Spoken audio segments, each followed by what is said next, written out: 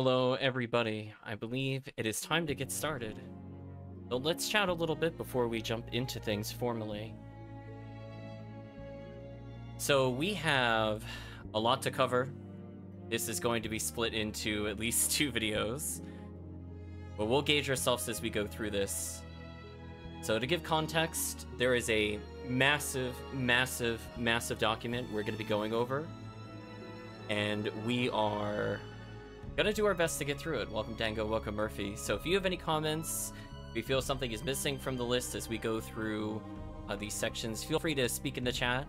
But just be aware we'll be using a special scene, as I want the focus to be both what's written and also some of the images for the weapons and such.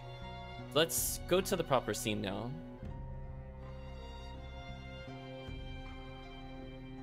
So welcome to the Rags to Riches Guide. This is something that has taken a very long time to go through. I'm sure there is a lot of stuff that I've missed when it comes to the tips. So definitely check out the Google document, which will be provided as a link below by the time this goes out on YouTube. Otherwise, it is currently available on my Discord. So let's go over the intent of this guide. So a lot of people have been asking, what do I do when I get to Ultimate? How do I climb in Ultimate? What kind of hunt should I be doing? So we're going to attempt to answer those questions. Those questions seem simple in terms of the complexity of the ask, but as we go through this, you'll see there's going to be a lot to cover. So let's start by going through I guess some ways to potentially move your way forward from a self-found perspective. We'll have a separate guide for trading that will not be covered as part of this guide. And hopefully some of this will be either refreshing memory for veteran players or will be brand new to existing players, and hopefully they'll find it useful. So we're going to start with the first section. Help, I feel stuck / underpowered. PSO is kind of interesting in the sense that there are multiple level requirements, especially in the earlier versions of PSO Blueburst, that required you to be either 90, 100, or 110 in order to enter episodes 1, 2, and 4 respectively. So there is no shame as a first-time player of really struggling to clear things with a fresh character with no other stuff other than what you've climbed to very hard with, going into places like Forest and Temple. It happens to everybody. So relax. The answers, hopefully, will be a little bit here. So my advice, if you're looking to climb specifically out of, don't mind me typing over that. If you're looking to specifically start to climb out of that really early 80 to 90 territory, honestly, more often than not, the answer is go back to very hard mode. But let's go episode by episode and talk about why these things are useful to do. So I think the number one thing that people should do the moment they're able to enter Ultimate, test this out. Test your gear by trying just the first few rooms leading to Dragon in a quest known as Towards the Future. There are a lot of easy chest pickups on the right side of the first room. There are mostly manageable spawn counts, as long as you know to kill the Hildebeer to proceed to the next room.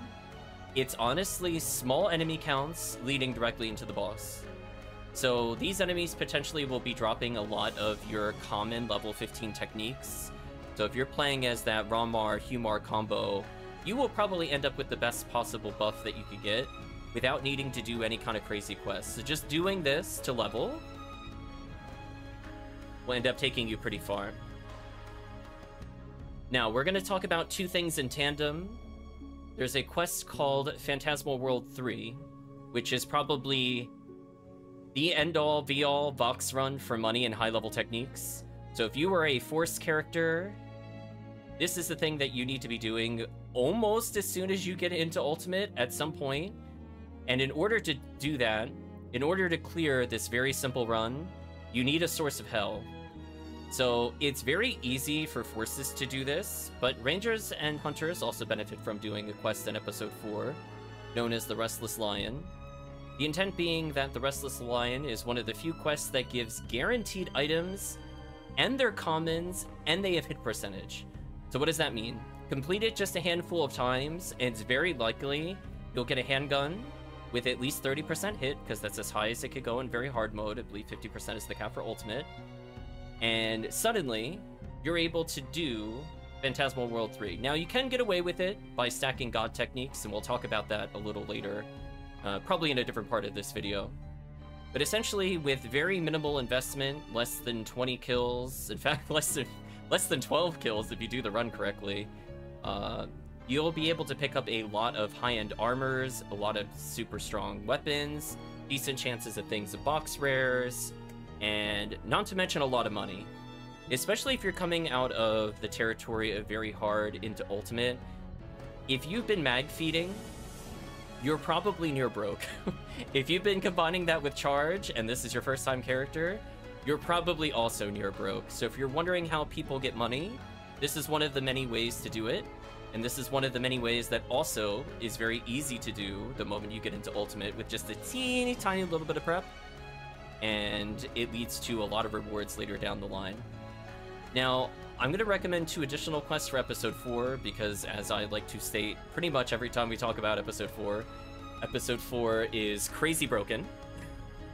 So if you want a lot of easy XP in a more quest format versus just dragon resetting over and over, there's a solo quest known as Warrior's Pride, where essentially you are paired up with I believe it's a Ramar and a Humar, and they're basically healable teammates that body block for you, do minor bits of damage, but more importantly, just output more DPS.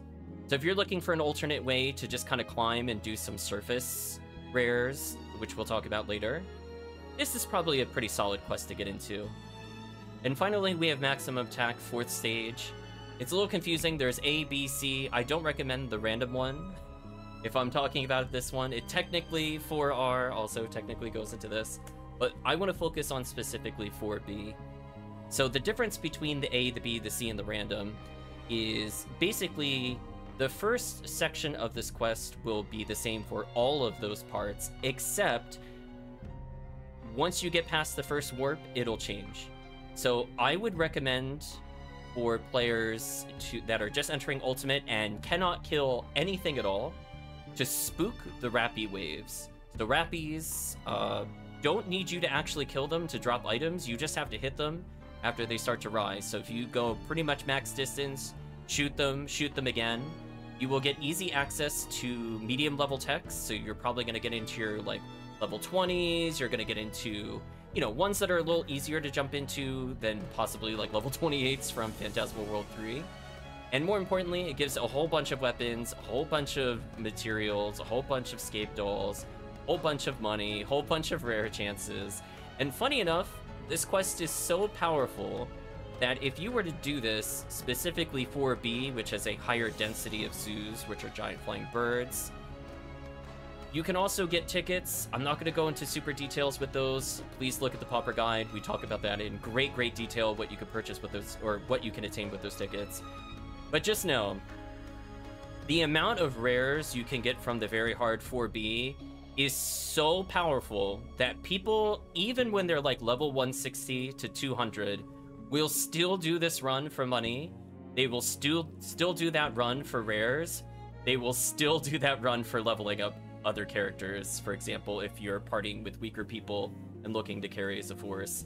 I cannot stress enough how helpful that quest is, regardless if you play it on Ultimate for spooking the Rappies or just clearing 4B repeatedly. I feel like you will get a lot out of it. So what do you do as you're starting to get money, get your feet wet, as it were, with a little bit of Ultimate? And honestly, I know it might come off the wrong way, but a lot of it comes down to fundamentals and mechanics. There are a lot of things you could do as a player where even with very basic gear, no rare weapons, you can really outperform other people with low-end rares by just really taking the time to set up your character correctly. So I'm going to go through each of these points, and we'll, I think, go into more class-specific information. But I highly recommend you follow these, as it is a big quality of life whenever you're doing clears. Number 1, Do not put items in the central slot of your confirm menu. Do not put important things in your control menu. It's a habit, I would say, especially for people coming from the console version where there was no concept of 0 to 9 skills. PC version, there's no reason to do it. The reason why this is bad and why I recommend you don't do this is number one, if you happen to be in a quest with a very high item drop density, which is most quests that you should be running as you get further and further into Ultimate, you will find yourself picking up items instead of attacking. This can lead to drop combos, this can lead to you getting hit, this could lead to you getting killed. Similarly, if you are really dependent on holding control or the equivalency thereof to swap the action palette, and you get a mag blast, which is very common as you're playing through the game and taking a lot of damage and learning about where to stand and positioning and things like that, you will waste a lot of photon blasts that way. So I would recommend as alternatives, in particular for healing, to get used to assigning them potentially to your 0 to 9. So those include things not only just Resta or Monomates or Crimates or whatever your equivalency is, but also put your soul atomizers there. Please put some basic things that you don't want a menu for, that you need to be able to access as fast as possible, such as potentially your buffs and debuffs, and you will go much further. So I'm going to give you an example of, like, the most common time loss that I see whenever we play on Ultimate is whenever somebody gets slowed and they're fighting Falls in Ultimate as an example, and the boss slows you. I will watch people come to a dead stop, spend about 3 or 4 seconds going through their menu, then they hit Soul Atomizer, then they start moving. They are missing between 3 to 5 entire attack chains with bad menuing. So by just assigning it to 0 to 9, you are suddenly able to react to things so much faster than if you were to go through the menu. Now, there are reasons you might use menus to go through quickly, and that's why I recommend getting comfortable with the technique menu and the equipment menu mid-battle. Now, the reason you want to use the equipment menu mid-battle, 1, it's less button presses to go through. 2, if you're used to using the quick menu in order to rapidly heal yourself and you weapon swap, you're inevitably going to cause a user error. So at some point, you will mess up the menuing because you will forget that you were on the item menu, or you will forget if you were on the weapon menu. So if you constantly go through the equipment menu, which again, potentially saves steps depending on where it is, it's going to remove that potential error. It's going to remove you getting hit. It's going to remove you being put in a bad situation. Similarly, with the technique menu, there are times where there is a very low pressure in order to chain techniques as fast as possible. Now, while I would recommend setting up the quick menu to do that with, for example, your Gazand as your first option, you could use the equivalency of tab to resort your techniques in the order that you like, but having quick access to things like Gazand, Rafoi, even to some extent Rabarda and Gifoi, being able to chain those with no frames in between, meaning if you hit it early, it's going to buffer it until the frame that you are no longer casting, and then cast it. You will end up just out DPSing anybody that's doing it manually pretty much every time. So if you get comfortable with the combination of the technique menu for casting spells in low pressure scenarios, where you just repeatedly just mash A to completely do it, great examples of that is versus bosses like Volt Op, where generally they're not attacking very often. Or if you're quick menuing things like Rabarda versus Rafoi versus these things, where the technique menu might be a little slower because they're on different technique levels, for example. Learning to test those and use those in your casual gameplay will save you so much time, not healing, and also potentially killing enemies before they even get to hit you. In fact, a lot of the later game setups in Ultimate involve you basically being able to stun lock with techniques, and this allows you to do it much easier, in particular with female characters, than if you were to do it manually. So one additional thing I will say where it's okay to use the quick menu for healing versus keeping it on one menu all the time as you play is if you do buffer, for example, if you do use an item that way, like a Diemate, a Trimate, a Star Atomizer, and use it early, it'll use it the frame that you stand up. So some limited scenarios that's okay to do, but generally speaking, if you're in a low pressure environment, you should just be using the number keys to heal. In addition, if you use it on your 0 to 9, you can heal during boss cutscenes, or any cutscenes in general where you still potentially have character control. This is important to save time, both in runs, but also allows you to basically get set up between waves. So sometimes, for example, a boss might strike you down and you'll fall flat on your butt, but the boss fight will move into another phase. And during that time, you're actually able to move around. So if you've assigned your buffs, your healing, and everything else, you could just basically go into the next phase, get free healing, buff your entire party, and you're good to go. And that just opens it up by just having it on 0 to 9 rather than the quick menu. There's a lot of different ways that you could use this. I'm probably only touching a few, but I cannot stress how important it is to start exploring these alternatives as you climb, as they will make you a lot stronger of a player, even with very basic gear. One thing I want to mention specifically, though, when it comes to 0 to 9 mapping, some people are not even aware. In fact, I wasn't aware the first, I would say, year and a half that I played, that there's an alternate 0 to 9 that you can reach in the customized menu. So normally you have access to the action palette and then the flip of the action palette. So if you go into the flip of the action palette, you can assign a completely different set of 10 abilities. So for most characters, 20 different commands you have on the fly, no matter what the situation, means you are pretty much never going to be locked out by Photon Blast. And on top of that, you're going to have flexibility of really fast tri-fluids for characters that care about TP. You're going to have quick access to traps, healing, moon atomizers, telepipes, everything. You're basically just eliminating menuing, and you're just making it very easy for yourself. Murphy in the chat saying, I've done that stand up and get movement thing with falls a lot. Exactly. I would say that probably happens the most with probably phases of falls, just because there's so many of them. But it also happens a lot in the episode 4 boss in general.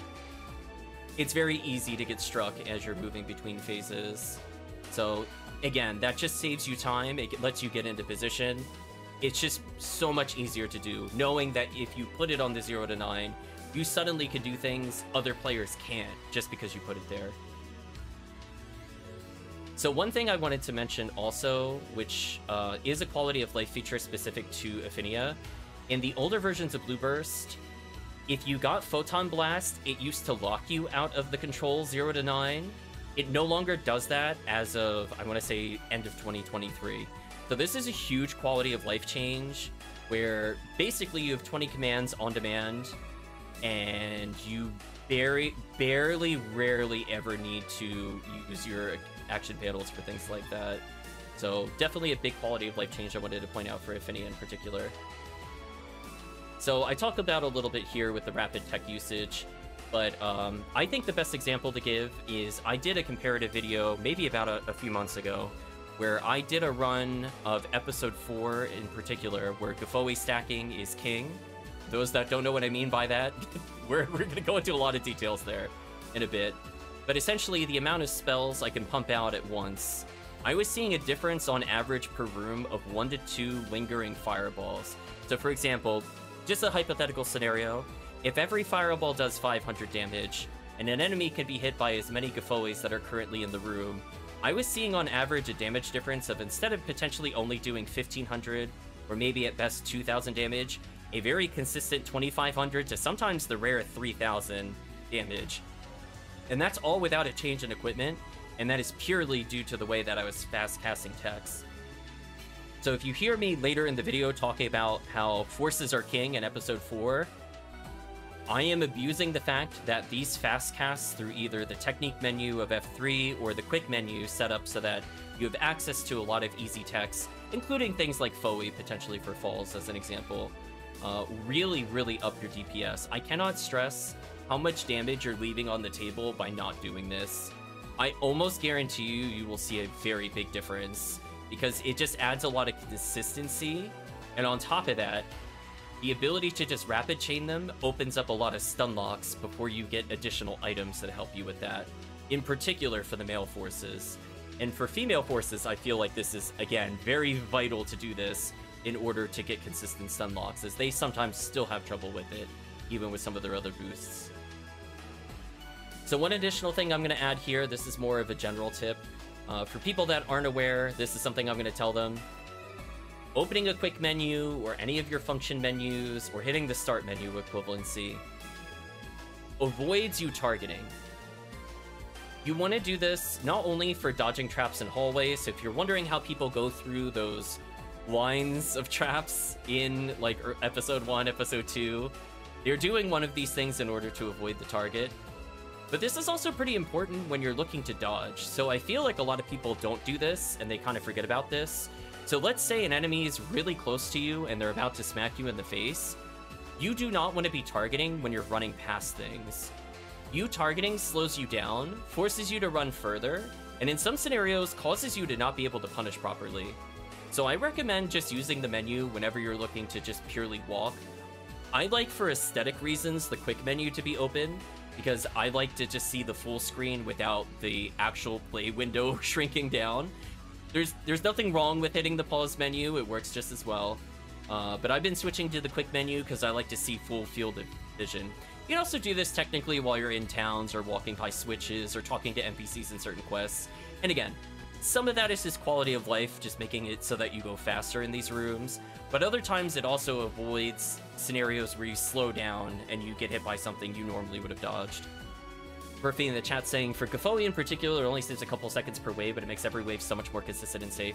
Exactly. So the difference of pumping out the 1 to 2 additional Gafoi, again, maybe if you're really on point, you don't see like a massive difference most of the time, but I guarantee you, you will see very often, more often than not,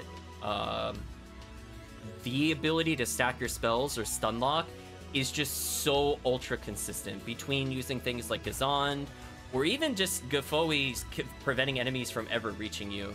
That can be really bad, in particular if you're not used to the animation to look for when you're at the end of your Gafoi, or people just kind of mash it without any timing in general. You will notice a big difference there. One other small tip before we go into the more class-specific information would be that make sure not to mag blast in between spawns or in poison rooms. The reason being that if you do that, let's say you mag blast as the last enemy is killed, if more enemies come in, they will not be frozen by the time stop effect of the mag blast, and you will usually die. Similarly, if you do it in a poison room or like a heat room or any room that damages you by existing in it, it will melt you, and you will probably die. Murphy saying, this is the only difference with a single force, with multiple forces is so much stronger. Exactly. Exactly. Welcome in, Parameter. One other very small tip that I also would include here for people that are sorting the quick menu, or not sorting the quick menu, for sorting the inventory. So if you're in the items and you hit sort, one thing I think people kind of sleep on, I always mess this up and I need to get better at it too, is whatever weapon you were holding at the time will always be at the top of the list. So if you are swapping between two really crucial items, let's say maybe it's your Hell weapon, your Charge, your Berserk, and the rest of your items. If you need to be able to rapidly swap between two weapons, in order to get consistency, especially with common weapons where their sort order might be very odd compared to the other things, just hold one of the weapons to make sure it's first. So for example, if I know a boss will repeatedly want me to swap back and forth between two weapons, like Falls is a really great example for that, I will generally put whatever my ult boss weapon is in hand at the time, and know that if I'm ever swapping into the other scenarios I'd use it, it's now in a consistent order for me.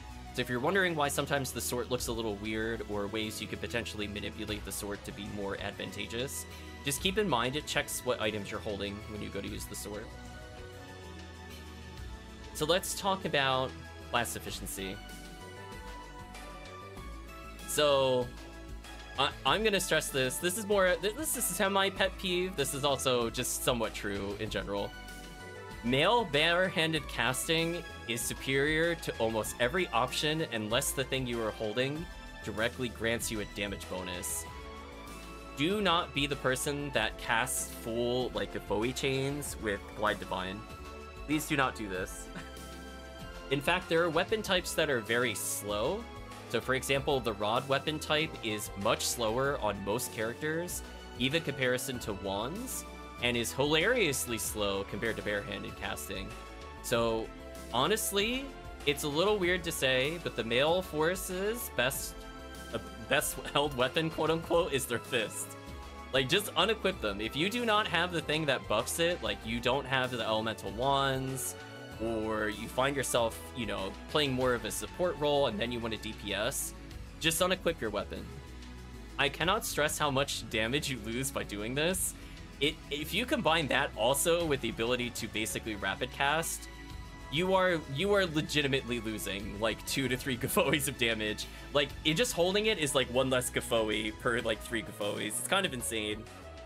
So honestly, just make sure to unequip the support weapons when you're doing those kinds of things. Now, there are some runs where it's less needed. Like, for example, if you are really literally never doing damage, that's one thing. But more often than not, PSO is about being able to provide support either through demons or insta-kill or paralysis or something that makes damaging a lot better. Yeah, Rod is extremely slow. Like, you're losing, I think, upwards of like 11 frames. Check and frame check me on that. There is a chart in Ephinea, I just don't have it open at the moment. But it really adds up over time. It is really, really bad. And just by holding those weapons, you also can't stun lock. Whereas if you're barehand casting, you're going to be able to stun lock as the male forces immediately in ultimate. Whereas other characters like the females can't without assistance. So I'm stressing it again. It is so important. Honestly, unequip it. That MST boost from whatever you have, pointless. Put it away. You're literally nerfing yourself. Be free. I will also note that if you do have a weapon with the fist animation, that is also okay to keep. So for example, if you have, what's it called? If you have something like Angry Fist on, that's okay to wear, since it uses the unarmed animation. I'm gonna put a little parentheses, or weapons with fist attack animation, just for clarity.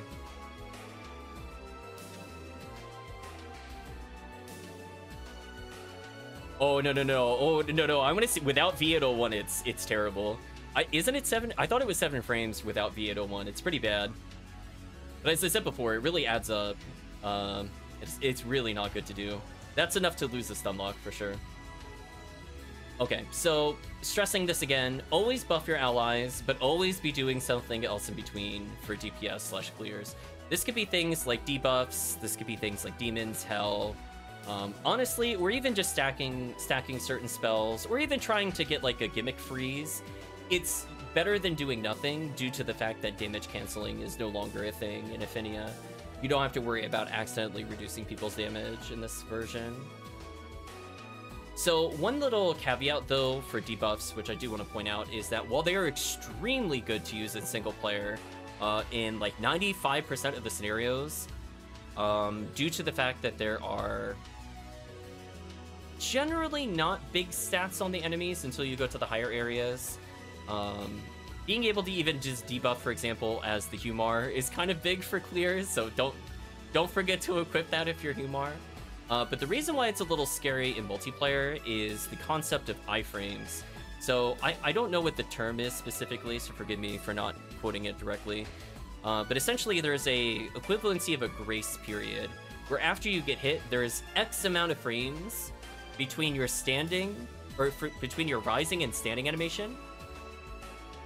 Or if you're still standing, how quickly you could take another hit again. And in multiplayer, that number is very low. So you will see in some scenarios versus very dangerous enemies, and we'll talk about those in great detail in a little bit, where debuffing them can actually lead to a lot of problems with you. So there are certain enemies you should never, ever gel in, and we will go through some of those. But just be aware, if an enemy very rapidly hits, they might be a bad target to gel in if it causes your allies to stay standing rather than get knocked down.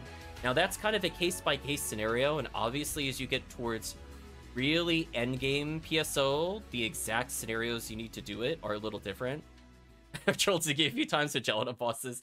Yeah, that's true. That is 100% sure. Yeah. That's a good point to mention that PSO is based off the 30 frames per second. So even just losing like 4 to 7 frames, like you're losing almost a third of a second just by equipping those items. It's like, it's crazy. Just don't do it. It's so bad.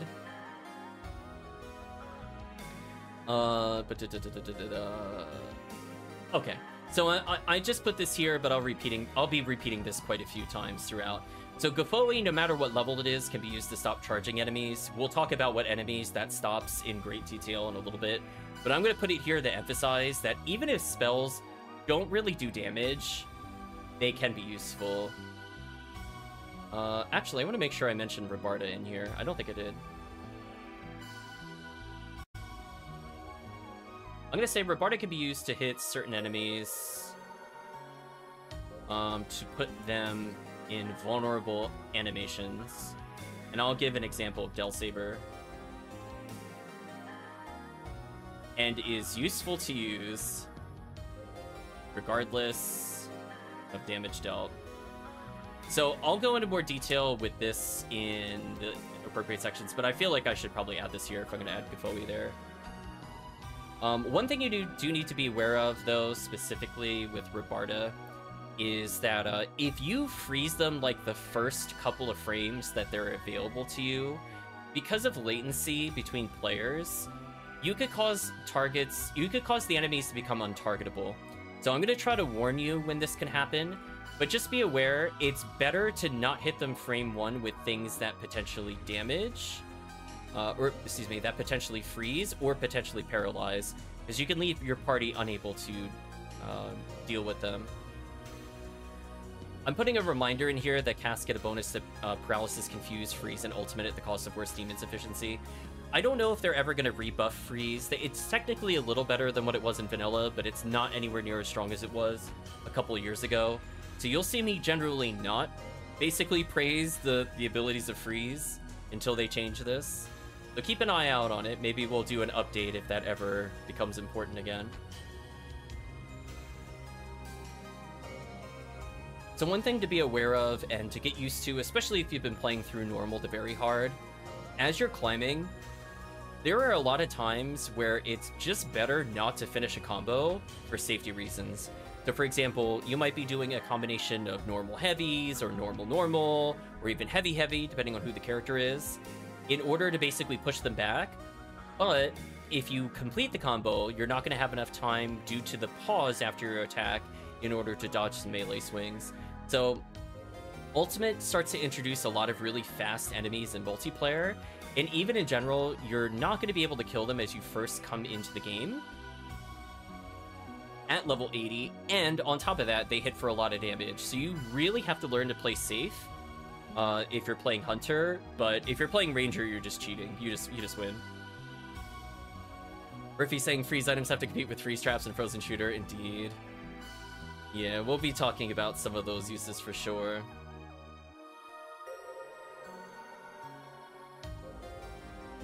I actually don't think I put full things on traps. We'll actually expand the guide in real time. But anyway, yeah, so I want you to experiment the bare minimum movement needed to bait a swing from an enemy and still dodge. PSO Ultimate is all about refinement of the basic mechanics. So knowing the, quote-unquote weak side of an enemy, like where it's easier to dodge a strike, depending on what arm they're raising, makes a really big difference in your level of play. And this alone can already make you clear Ultimate if you have not been practicing this before. One additional thing I just want people to be aware of is that if you happen to get in a high-level game, just be aware that there are people that really micromanage their HP. It doesn't happen all the time, but just be aware that this can happen, in particular with hunters, that are looking to micromanage their exact HP and get hit by set damage.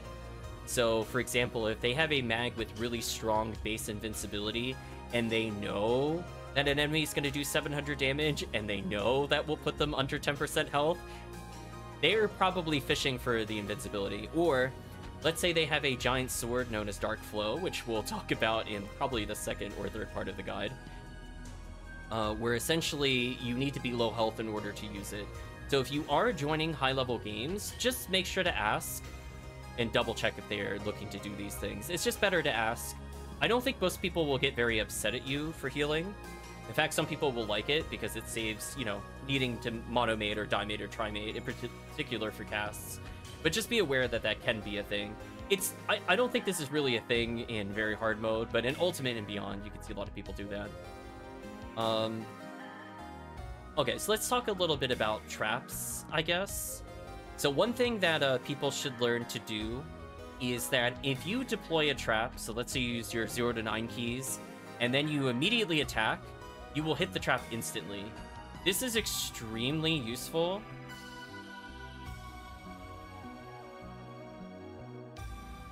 For freeze traps. So for example, while there are certain spawns you can time to auto-detonate so that way you don't waste an attack, being able to instantly freeze or instantly... I'll actually say confuse. There's some scenarios you want to do this.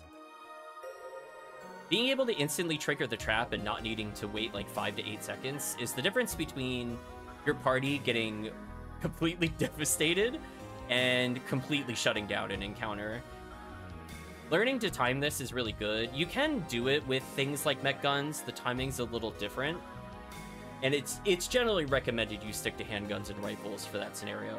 Be aware that there are some multi-hit weapons where they don't consistently hit the trap for whatever reason. I know offhand Last Swan is super jank, even though it's a handgun, because it fires the 3 bullets, and sometimes all 3 bullets will hit the trap and not do anything. So just be aware that if it generally has a lot of shots, there's usually a little trick to get them to work, and those will require a bit more practice. I would say early on, if you're climbing, the most useful trap is ironically not the freeze trap, it's probably the confuse trap. So the reason why I want to push confuse traps, at least for the early portions of Ultimate, is just because of the concept where you just don't have the damage. Like, there's a big difference between, like, a 1600 ATP Huecast with Charge Vulcan using traps versus, like, a 850 ATP cast in the same scenario, where there's a lot of times where if you're in an area that's definitely harder than your damage capacity, Confuse Trap is just gonna honestly out DPS whatever you could do. So respect the Confuse Trap. They become a little less useful as you climb, in particular since high-end gear will generally let you one-shot, or one-combo, excuse me, / combo kill most enemies. But do not sleep on this. There's a lot of scenarios where I have seen people play Huecast and Rawcast and just never use their Confuse Traps. And I feel so sad, chat, every time. It's free damage. You might as well do it. It makes you, it's like less safe than freeze and not as useful as freeze once you get things like paralysis, where you're looking to land a lot of specials. But man, it help out in general. I'm actually going to put fire traps here as well. I think another thing that people sleep on, in particular with Del Saber, is if there's enemies that react to being hit, fire traps can often trigger that, and then you could continuously run away from them. So if you're looking to save, you know, trap potential on Del Sabers and things like that, and save it for other things in Ruins, that is also pretty useful to know. I don't think I have a section for fire traps. Let me add it here. I think I talk about it down below.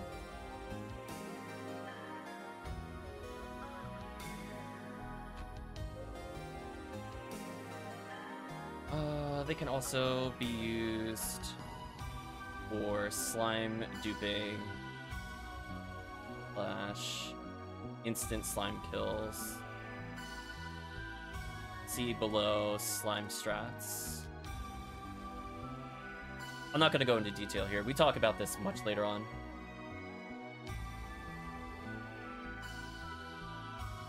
So one big use of the fire trap that I feel like a lot of people also sleep on, it is really crucial, especially as you're leveling, to be able to combo kill. So what do I mean by that? So You never want to be in a scenario where if you are committing to the third hit of a combo, the target does not die. And I feel like people that are not really paying attention to fire weakness, or even just looking at how far off they are in terms of damage dealt, are ending up in scenarios where they get hit, where if they just fire trapped at the beginning of their combo, which again doesn't have an animation, like it doesn't force you in an animation kind of thing, that you suddenly just drop kills. And I feel like I would recommend when we go over fire techs later on to definitely just kind of study up on this. But more often than not, it can stop them from hitting you. Like, just offhand examples, other than stopping Del Sabers, it stun locks the lizard enemies, it stops Babutas from firing fireballs. Like, even if it doesn't do a lot of damage, hitting them out of attack animation is so huge. Aether Trips is carrying the PSO community? Maybe. Fire traps are really good. I feel like these are slept on, and I feel like a lot of people don't know the slime strats, and we will talk about that in greater detail. I might reorganize some of this data by the time you see a link to it again, but I think all the points are still here, so we'll leave it as is for now. I'm not going to get hung up on it. The final thing I want to make sure that you're doing, no matter how far you are in Ultimate, level alternate mags. Please level more than one mag, I beg of you. I've seen so many people make the mistake of leveling one mag all the way to Ultimate, and then not having the right mags for other scenarios. So what do I mean by that? So, one, if you're going through and playing, let's say, like a Raw Marl, or you're playing a Huneural, or you're playing any character with a mix of ATP and MST, potentially also Forces, since you will be expected to do a lot of ATP as a Force later on, if you are not feeding a mag basically near constantly, and ideally feeding more than one at once, so you're making basically duplicates of them, you are going to make ult characters way harder to level than they should be. You're not going to be ready for episode 2, where we talk about it in the Pauper Guide. There's our entire situations where you basically give up things like MST for ATP, or get like really good accuracy for your other characters. You give that up by just choosing not to make another mag. So I cannot stress to you how important it is to continue to level a mag. Like, your first mag, no matter how bad it is, at least it's stats. But when you start getting access to more consistent cell parts, or things like dragon scales, that's when you commit to, like, the true endgame mag. So I'm just going to stress it. We talk about that in the Pauper Guide. Please look again at the Pauper Guide for the breakdown of the min-max stats for those mags. But I cannot stress to you how big of a mistake it is to not have something like a Mind Mag for all your human characters to instantly learn level 15 and 20 techniques once you're able to get them by just doing the basic area of Ultimate Forest. Like, you are making it so much harder on yourself, and you are literally delaying your own progress. So please, if you're not in Ultimate yet, or you just started to go into Ultimate, and you realize, oops, I have no Mind Score because I'm going ATP only, definitely think about that.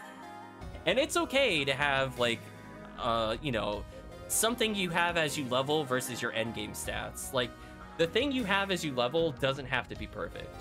So don't stress if you quote-unquote mess up the mag. It's, unless it's, like, horrendously wrong, like you're missing all mag blasts or something crazy, it's generally workable.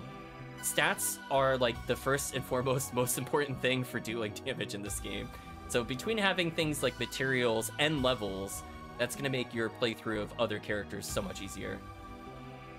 So now we're going to talk a little bit about difficulty. Now I expect this to be a little bit of a hot take to some extent, and I'm sure people will rate things a little differently. But I tried to break down Ultimate for both the ATP and MST approach into 3 major categories, because I want you to understand of, like, where you potentially should be going early, and this should be in the exact order that I recommend. Yeah, like, unless you have like 100 defense mag or something crazy. If you've been leveling some combination of power, mind, and dex, you're fine. Like, it doesn't matter. If you have 6 defense, no one cares. Like, I'm telling you, no one cares. It's fine. You can fix it much later. But one thing I just want to kind of point out, in particular for, like, ATP versus MST clears, generally speaking, when it comes to things like forest, caves, and temple, these are kind of like your beginner areas. It's pretty consistent. You don't need like a crazy amount of levels. I recommend Temple kind of like at the tail end of early game. It's not something I would dive into first, and we'll talk about when we go to the item portion of it. But just in terms of the enemies you face in Forest, they're mostly fairly easy. Caves is a little riskier depending on how much dark resist you have. And again, we'll cover that in more details. But just know in general, these are your starting areas. We're going to prefer you start in Forest most of the time for all IDs. Now, mid-game is kind of... This is probably the most subjective. I don't think most people will disagree with endgame. So what do I mean by mid-game? There is a difference between the single player and multiplayer of each of these areas, and we're going to go through each of these areas in great detail. But I want you to know, and I think this is the one that throws people off the most, I think multiplayer mines is the hardest thing you could do outside of CCA, Underground, Seabed, and Tower. I feel like this is the new player killer. It is horrible. I would rather do almost anything else in a low-level party than Mines. Mines is, like, insufferably terrible for reasons we're going to go into more detail in a little bit. So I do feel like it's important to note that there's a big difference between playing it single-player and multiplayer. I don't feel like that really was the case in very hard mode. Like, however hard it was for you in single-player is about how hard it is in multiplayer. That is really not the case in multiplayer, and a lot of that has to do with something I mentioned before earlier, with the lack of iframes. So enemies that would only maybe hit you once in a combo suddenly hit twice. And that twice damage is also like 1.4 times more than before. So instead of taking like 400 damage, you're taking 1200 damage in the same room from the same combo. It's crazy. It's actually crazy. So if you're looking for a rough order, this is what I recommend from an ATP perspective. And again, I expect people to be like, oh no, why'd you put jungle before ruins, blah, blah, blah. I'm gonna go look. My rule of thumb for these three is as long as you are not fighting murder flowers, they are easier than trying to complete the last floors of ruins. I think the beginning of ruins is definitely easier. So you'll see me recommend a lot of these runs when we go into the items in the next part. Endgame is endgame. I don't think I really have to explain it. If you've ever played it very hard, you'll understand it's a big mistake. And then it's just ridiculous. Alarkey says you're making me want to start playing again. Well, that's good. But we're going to talk about MST, so I want to draw some differences between the two and why some of these are really hard. Maybe this is a hot take. I think episode 4 can be done almost earlier than every single area for the Force. Forces are really good at episode 4. I think a big issue is that, as you'll see in our breakdown after this section, there are a lot of scenarios where enemy resists just go out of control. Like, they are just bonkers stupid, and I don't know why they're like that other than hate on the player. In fact, I'm going to bring up a very specific example. Give me 1 second as I load this up. Let's hide this for a second. Oh, So let's talk about the Darkbringer. So here's just one example of many. I'm just going to draw briefly attention to the thing stats over here. So it's got 30 ice resist in single player, 2,700 health. You're like, okay, you know, 30 resistance is pretty low for ultimate. What's wrong with that? Why don't we see what it looks like on multiplayer, aka normal mode? Oops, it has 90 resist. You are so dead. You are not killing this enemy. I don't want to hear anybody claim to me Ruins isn't one of the most impossible areas for Forces. It's so bad. It's so bad, chat. Like, this is so bad. This thing is like the newbie killer. This is like actual endgame. Yeah, oops, all resist. You're not hurting this enemy. Good luck. So there's a lot of enemies like that, and we'll break down where that happens for the most part. I think for me, that's the most infamous example of how unfair it is to Forces. And I feel like people need a concrete example. This is my example. An enemy gaining like 60 resistance and no longer having resistance, but doubling in health. Actually insanity. Actual insanity, chat. I don't know why it's like that. It makes me very sad, though. Anyway, back to the guide. So if you're wondering why, chat, most of the time it has to do with horrible, horrible horrible resistances. But let's continue. Yeah, it's just not stuff the Force can deal with. So like episode 4 I feel is kind of their playground, and honestly outside of hit point requirements, I think underground for them, which is usually the hardest area in the game, or one of the hardest areas of the game, is actually really not that bad. It's like I kind of put it between mid game and end game, which is the end area for episode 4. The only thing that makes it hard for Forces is HP. Like honestly, this is it. Forces don't care about underground like other characters do. They don't care about like any of the enemy gimmicks. They don't care about anything. But anyway, with that in mind, basically the way I've kind of put it is that if something has atrociously bad resists or hilariously impossible to kill HP totals for Forces, I will most likely more often than not put it in endgame. And I think, for example, Mines is endgame. Spaceship is nearly unplayable for them. Mountain, Seaside, and Jungle, horrible for Forces. Like, if you have Megan, it's not as bad. But if you're playing, like... if you're only playing Forces and you're trying to kill, like, the giant flowers or trying to kill Gibbles with only MST, nightmare fuel chat. You're going to be burning, like, literally 2 tri-fluids a room and barely kill anything. Like, they cannot kill any mini-bosses with MST. If you were to rule out the mini-bosses, I would be willing to maybe raise this up in how easy it is. Because there are a lot of things you can Negan, but the problem is they can't deal with any of the mini-bosses at all. It's terrible. Yeah, and for that scenario, I think Ruins is, like, almost impossible for them in multiplayer. If you played Oops All Forces, it's bad. It's really bad. I actually think the clear speed is worse than the other areas. But generally speaking, if an area has a good use of solo insta-kill and or allows you to do spell damage, I generally put them between the early and mid-game. So that's my philosophy, and that's more or less how I've tailored the item list, which we'll see more in the second part. But anyway, let's go into more specific discussions on an episode-by-episode breakdown. As I said before, chat, I wrote a lot. Strap in. We're not gonna see the items for a while. See that scroll bar? You're not even close. But anyway, how I view episode 1. I feel like most characters in single player solo can handle every area pretty well. I would say only maybe the later areas I would prefer to do Hunter Ranger over them.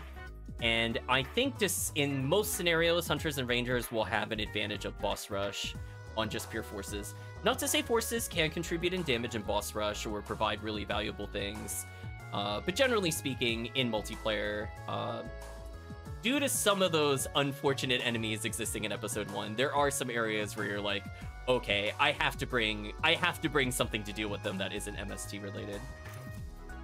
I'm just noting here that generally speaking, episode 1 is the easiest areas to clear because their stats are just lower.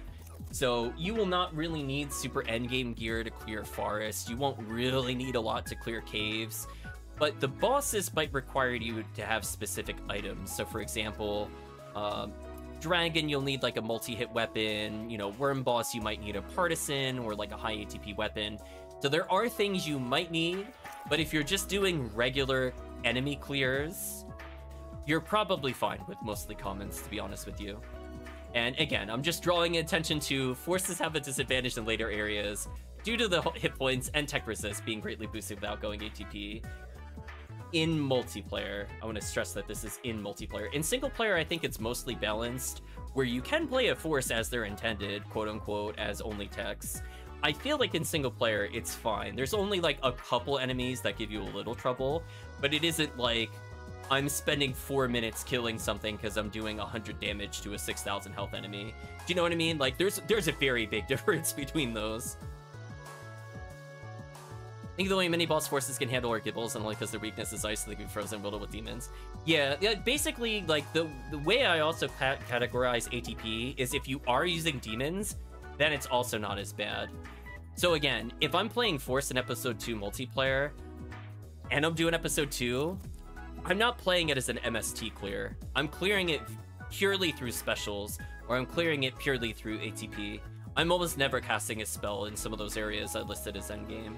So I think that is a good point for Murphy to bring up, but I just want to be very clear.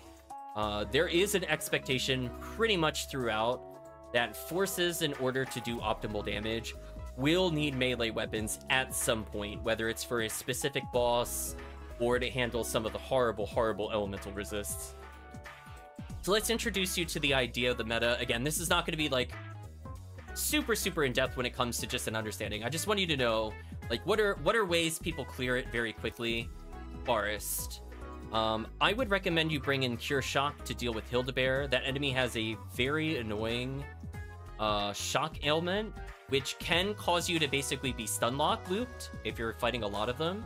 So that's a pretty easy pickup to do in Corin's gamble list, which again, if you don't know what that is, please check out the Pauper Guide. We talk about all the wonderful 1k gambles you could do in order to be prepped. But be aware that I do think Force actually clears moderately well. So the Force has some gimmick checks that they can do. So for example, there are enemy spawns tied into destruction of item boxes in Forest. So they're able to hit those with things like Resond through walls. And they're also able to do item checks without ever entering items. So even if technically they don't quote-unquote outkill the Charged Berserk Spirit alternative, with a lot of gimmick checks, they can end up doing a lot of really fast reset runs that the other characters can't quite do, just due to the fact that they have potentially level 30 techniques.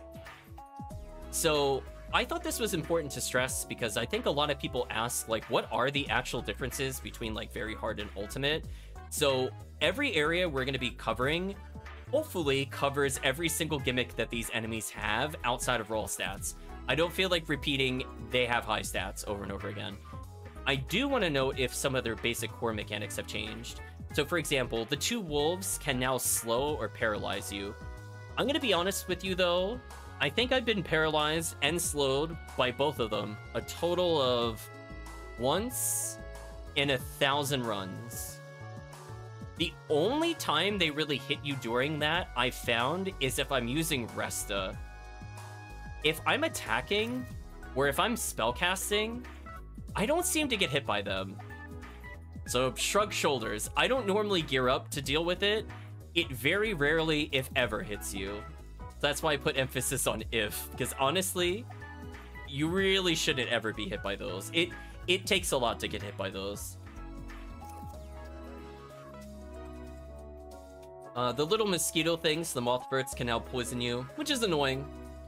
But again, if you just bring soul atomizers, that's usually all you need. The Hildebear causing the shock status ailment is actually pretty annoying, to the point where people will specifically itemize, and I really hope you have your equivalency of soul atomizer on your 0 to 9, because again, the longer you spend in the menu, the more time they have to prep another Gazand and shock you again. So again, this kind of feeds into fundamentals, help prevent some of these issues. Now, what's really funny is that the upgraded or rare version of the Hildebear, the Hildator, aka the giant ape monsters, they can shoot Megid, and it's a really deadly Megid, but I'm gonna be honest with you, they almost never get this ability out. It has quite a bit of a wind-up, and it's very slow. It very rarely comes up, so people will not gear for it, just kill it. I wrote that from my note. I just wrote, oh boy, it's an ice dragon. Yeah, the dragon freezes you, which is sometimes annoying. But honestly, outside of maybe your first 15 levels of ultimate, this thing will almost always die instantly in partied combos. Solo, you'll get to see what it does for a little bit, but there will come a point where it no longer does anything and you no longer care. So one thing I wanted to denote here for new players in particular, I feel like if you don't play as the other classes, you don't really understand like what the strengths are technically, quote unquote, of your character and what the weaknesses are of the other characters. So for each of these sections, in particular for Hunter Ranger, I've written down the things to kind of look for. In fact, I'm going to check one thing here before we go further. So from the standpoint of the different enemy types, most of the time, just due to ease of access of the item, most people should probably have the equivalency of what's called 3 seals, or something that boosts Razond. And honestly, Razond is really strong at clearing Forest. Like, most spells do decently well in Forest, but honestly, it's pretty strong there. I would say the only things that also kind of resist... Yeah, most of these don't really matter. I would say basically if you see, you know, you're force spamming Razond a lot there to fight the Talos. Otherwise, if they're using Gafoli or Rafoli or the fire spells, you'll be fighting Hildebears. Almost nothing else matters, to be honest.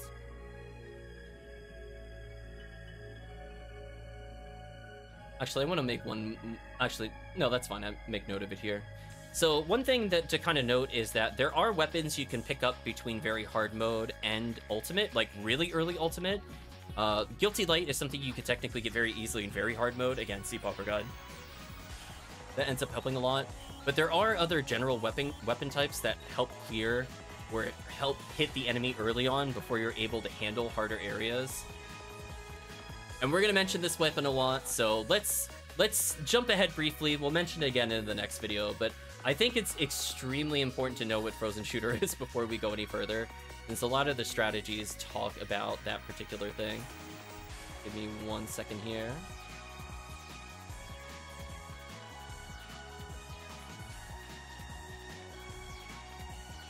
So we'll shortcut a little bit for the sake of the guide itself.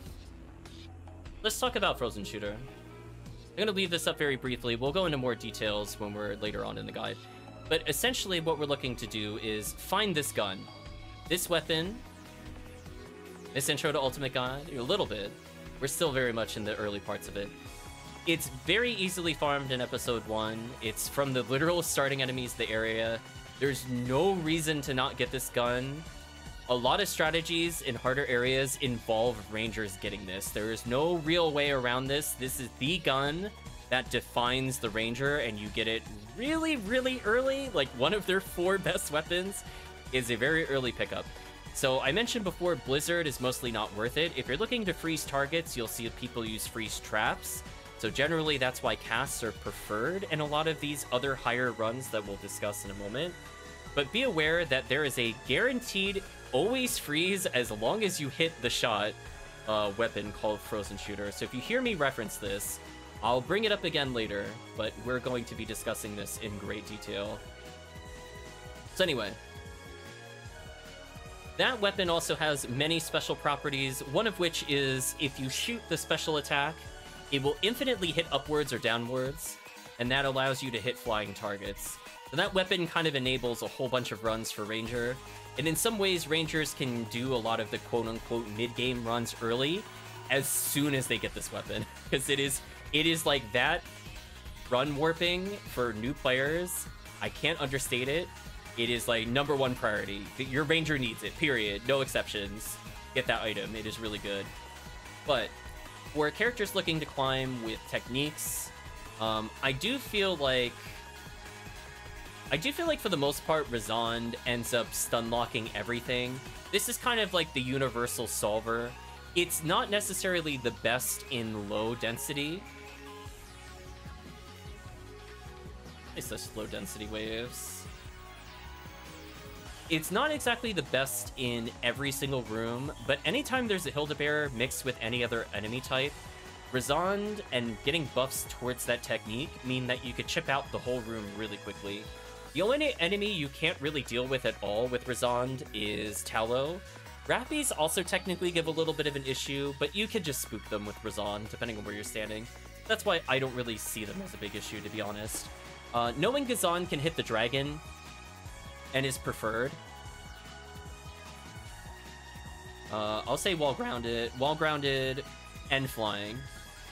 Is knowing that there are enemies with multiple parts, so if you haven't been doing this in the lower difficulties, be aware that if you Gazan the dragon, it will more often than not do more damage than just using a fire spell. So I think a lot of people sleep on this and how strong this is. Being able to potentially hit 5 times per cast with how fast Gazan is will almost always outdamage fire spells. Unless you're running some crazy all-fire build or something like that, Gazan will end up being your destroyer. Now, for those that don't know what Gafoi stacking is, essentially, if you are able to rapid cast Gafoi, aka the circular fireball spell, and an enemy spawns in, there's levels of stacks that I like to call it. There's enemies that will take all the damage of all the fireballs instantly, and I'll call that full Gafoi stacks. And there's some that take partial damage. So what do I mean by that? Sometimes there are waves that make you wait quite a long time. I forget if Mothverts are there. Does chat remember offhand if Mothverts are there? I will double check for that. I will put them under partial, if nothing else. I will correct this if this is not corrected later. I actually don't have a list in front of me. This was just all done from memory, so I'm sure there's a couple issues here. So there are enemies that will instantly take full damage. Those are the Rappies and Wolves. Any room that has those waves back-to-back mean that if you constantly spam Gafoi, the wave will spawn in, die. Next wave will spawn in. If it's them, they die. If the next wave spawns in and it's them, they die. And you can just wipe whole rooms like that and save a bunch of time. Now, the this and the Mothverts potentially end up giving you partial stacks. So what do I mean by that? So they take a little while to land and or spawn. So as soon as they fly out, they could fly into 2 to 3 prepped Gafois. So it might be good. I'll also put Nest there. It might be good to just stack those while you're waiting, rather than wait for damage, because they take very high fire damage, and they tend to get stunned, and it shuts them down pretty hard. So that's what I'll call partial Gafoi stacks, where if you're fighting some combination of these things, and you're able to get set up in a room, Gafoi is really powerful. So it really just depends on what kind of spawns you have. I find for Terrell's Eco, for example, where there's an extremely high enemy density, especially with Hildebears, I like Lightning more. But if you're fighting like most common areas, you're doing like government quests, they tend to be more Rappy and Wolf focused, so I'd probably lean a little more Fire in those scenarios. Now, we'll talk about something additionally. There's something known as set damage in this game. I feel like people don't realize this, so I'm drawing attention to this. There are attacks that look like they are physical attacks, but they ignore your defense stat. So this is just a hard check to see whether or not you live. Your defense does not matter with the damage dealt to you. So you can plan around this for potentially triggering your mags. So if you're at 400 health and you take 300, or let's say you're closer to like 700 health and you take 300, you could potentially reduce your health pretty low, depending on where you are with your current health, in order to trigger mag invincibility, for example, on purpose. Generally speaking, there's ways to avoid it. Like for Hildelt, it's just don't cause them to jump, just constantly attack kind of things. And for the Sill Dragon, for example, just don't be where it dives, and you should be fine. So let's move on to caves. So for the notation here, make a note here. I'll do this once because I don't feel like doing this 5 million times in the guide. If you see a number in parentheses with a slash next to it, I'm referring to the minimum resistance required to ignore insta-death in single player and multiplayer. So one of the really annoying gimmicks of caves is the fact that the lilies can now shoot insta-death shots. So my recommendation is bring in something that gives high EDK. So this could be resist devils, like they could be very common units. This could be secret gear, this could be attribute wall, this could be certain armors. But this is one of the few times you should really pay attention to EDK when you're starting out. There are ways you could basically ignore it, and again, it is what it is there. So I mentioned Cure Paralysis in the Pauper guide, but being basically immune to the enemies there is kind of crucial for human characters. I'm going to skip the vocals on this song. So just make sure that if you're playing a human or a Newman that you have Cure Paralysis. Otherwise, for caster immune, it doesn't matter. And again, you should be entering all these later areas as a ranger with Frozen Shooter. Please bring Frozen Shooter. Please bring Frozen Shooter. Please. I beg of you, don't do higher areas without it. It's a bad idea. One additional thing though, you probably need to bring an AoE weapon if doing the boss. So this could be partisans, these could be calibers, these could be, to some extent, slicers and things of that nature. No, those are generally recommended. Honestly, with Dragon, there's so many things that could kill it. I guess I could be more specific. These can be multi-hit weapons.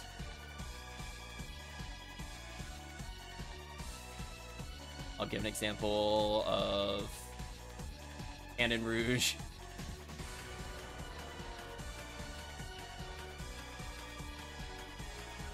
Or multi-shot weapon?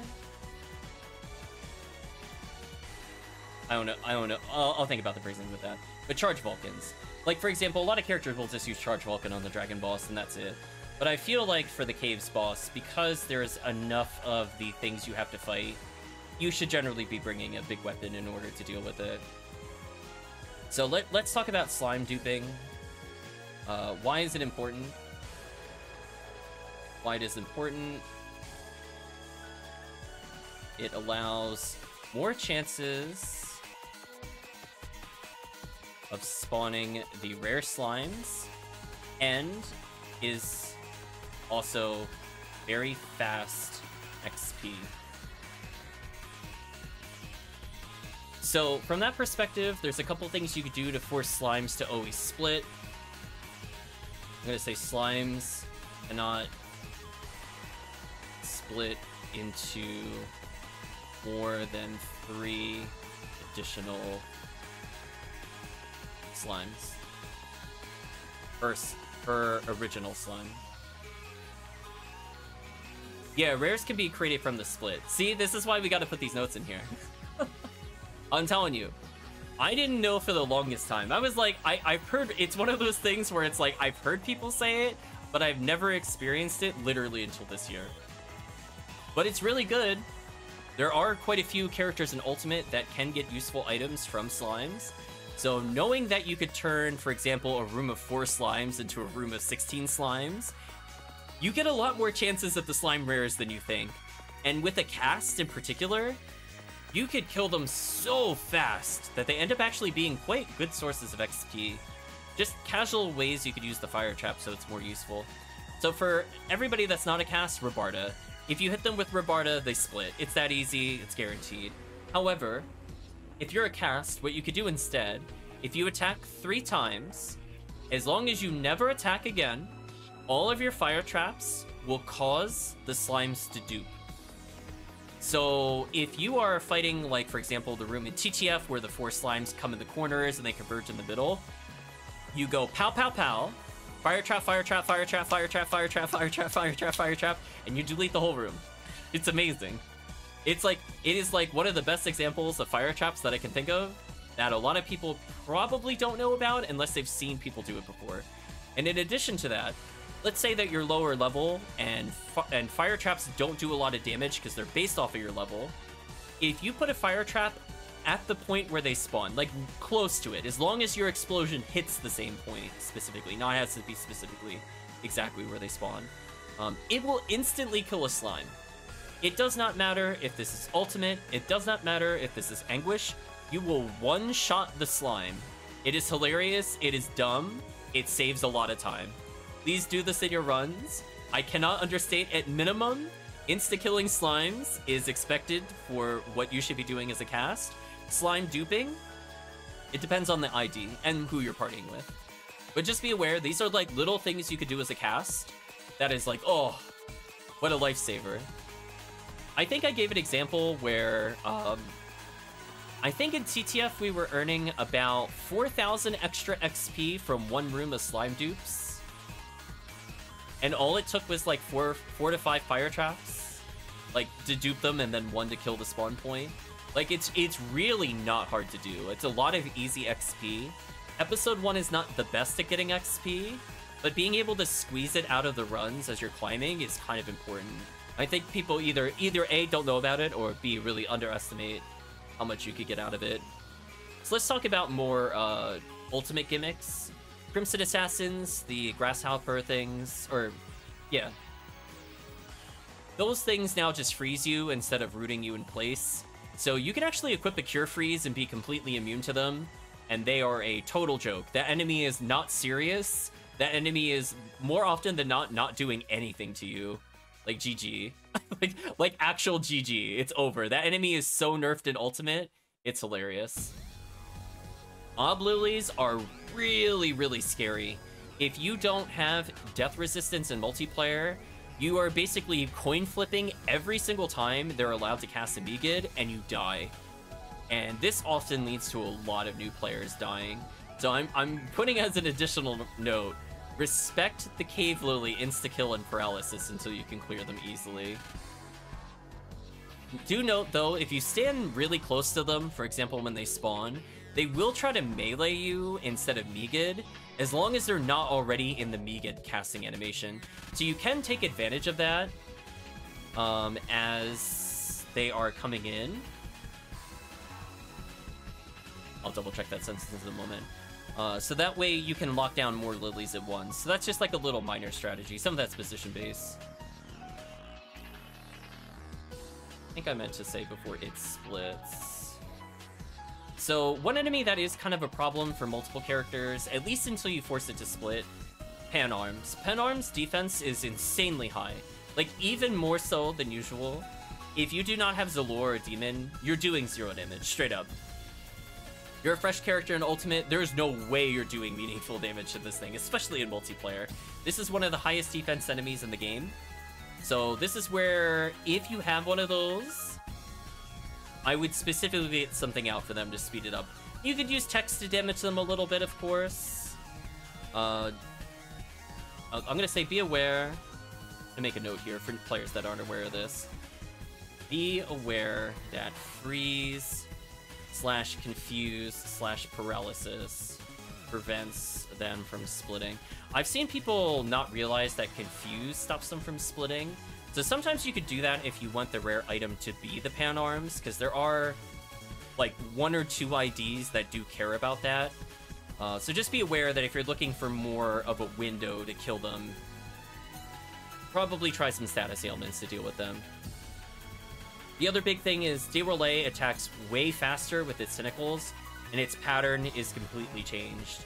So we have a separate section on them down below. We're going to call it additional boss tips. Most of the time, the bosses aren't...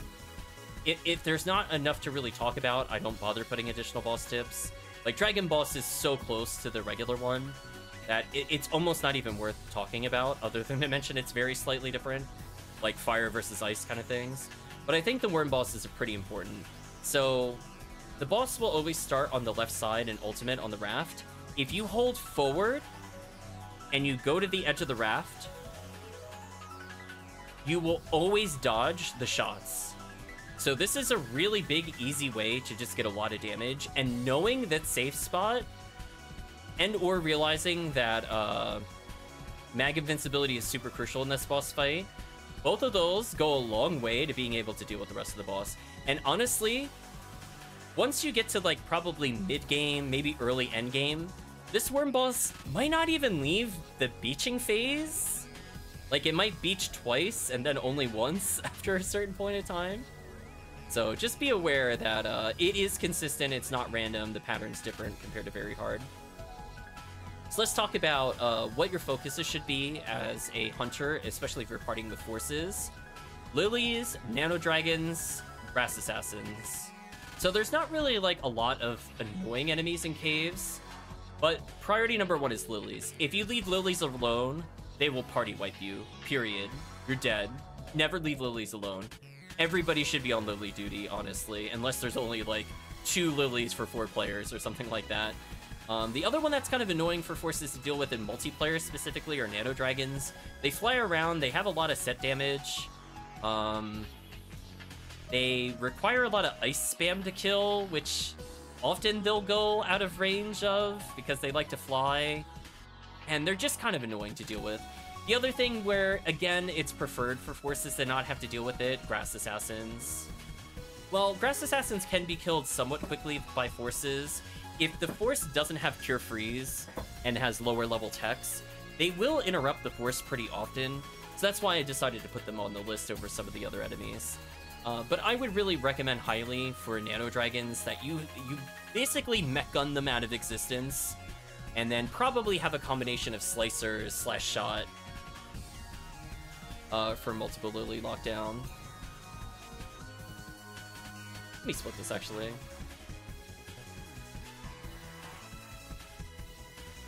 I'm just gonna write the word shotgun. How's that, chat?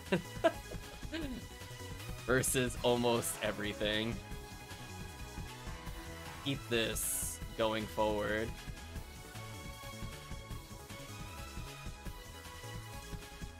Versus almost. Versus enemies in high numbers. There's a better way of phrasing that. So basically, what I'll shorthand is the tech MVPs. Razond is so good in caves. It's so good. I cannot tell you how good it is other than you have to experience it. It is like... The forces clear very fast in like surface and other areas of episode 4 compared to a lot of the earlier characters when starting Ultimate. But man, Razond dunks on caves. Holy... Yeah, there's certain quests where there's like 12 lilies at once, and then you could kill them in like 4 casts with Razond with just like one or two tech boosts.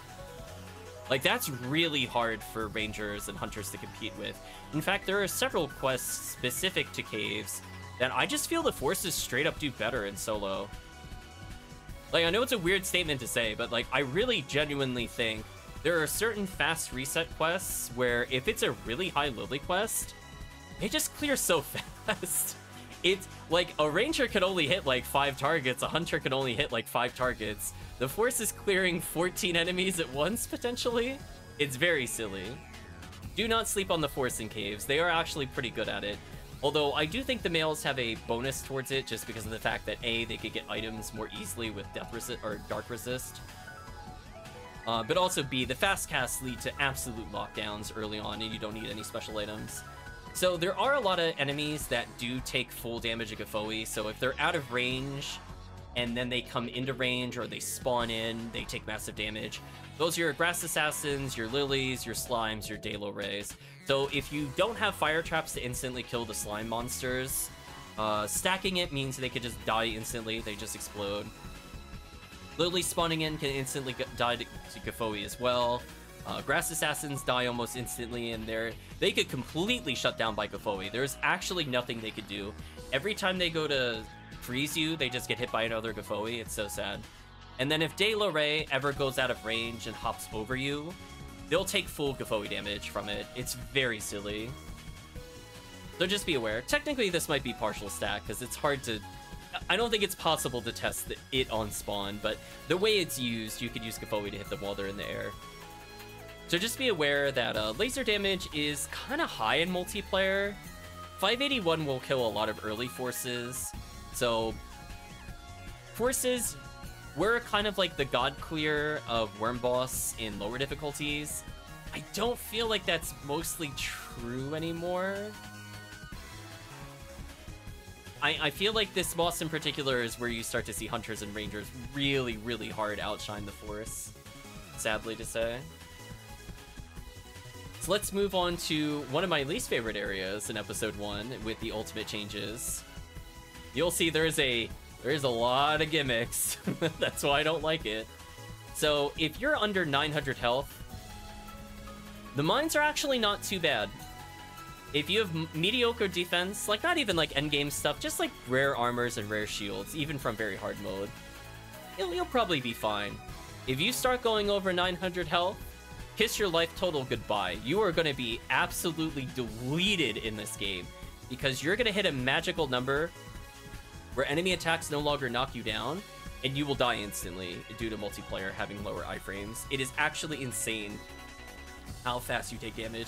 In particular, if you're fighting Sinnohs early on, you're probably going to get one-shot killed.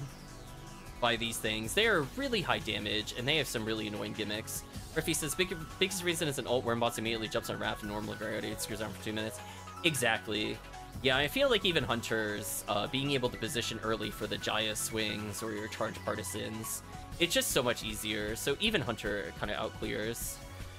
Yeah, Mines is miserable. Like, Mines has a lot of really good rares, but be aware that this is one of the harder areas for most characters to clear, and it purely has to do off your health total.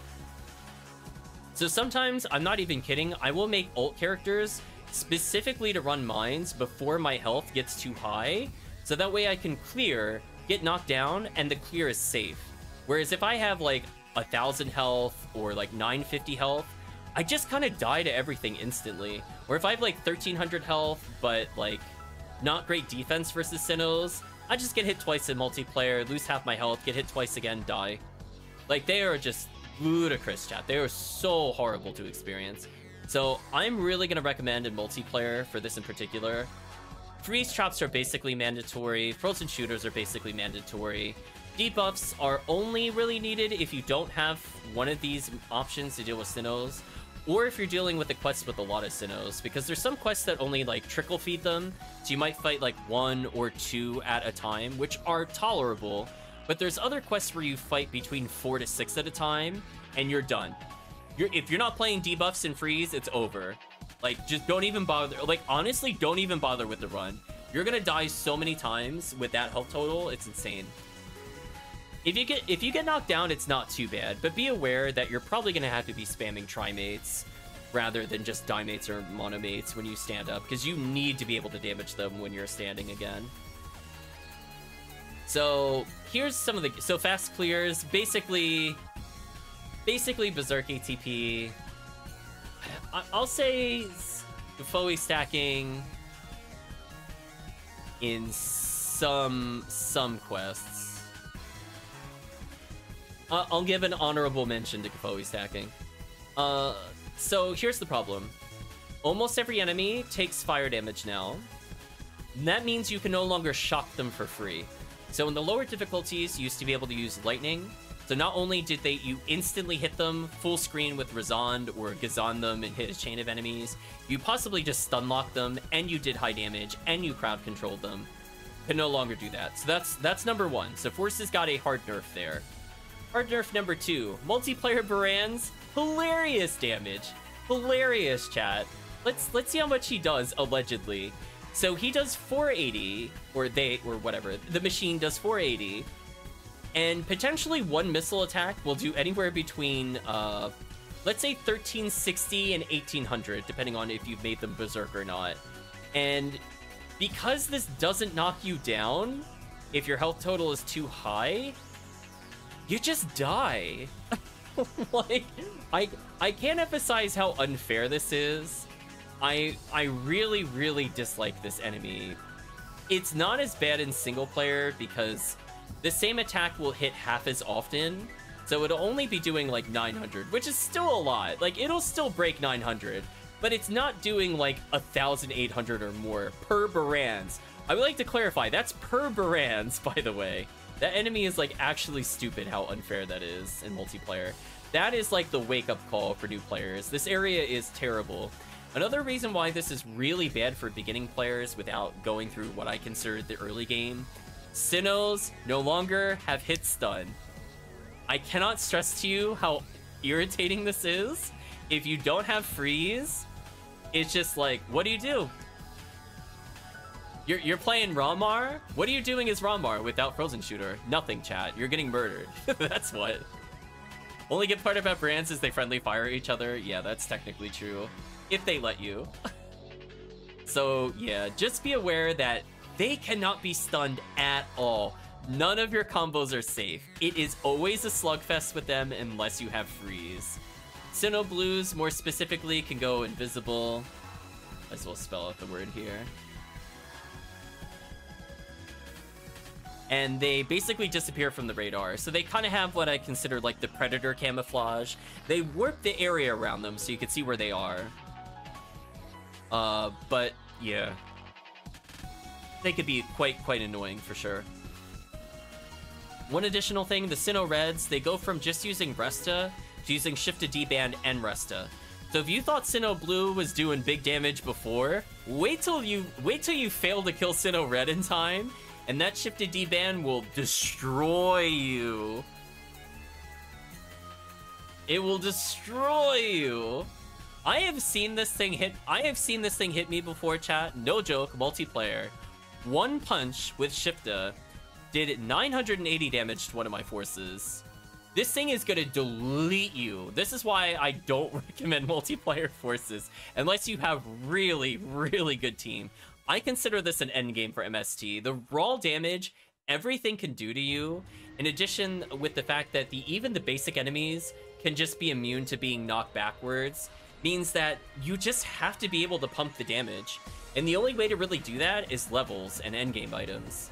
So, kind of a miserable experience in multiplayer. It's not as bad in single player because there are so many things that you can Gafoi, but I want to stress to you that this place is miserable.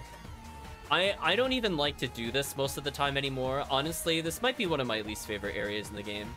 I'm not sure if it's up to my episode 2 levels of disgust, but it's pretty bad.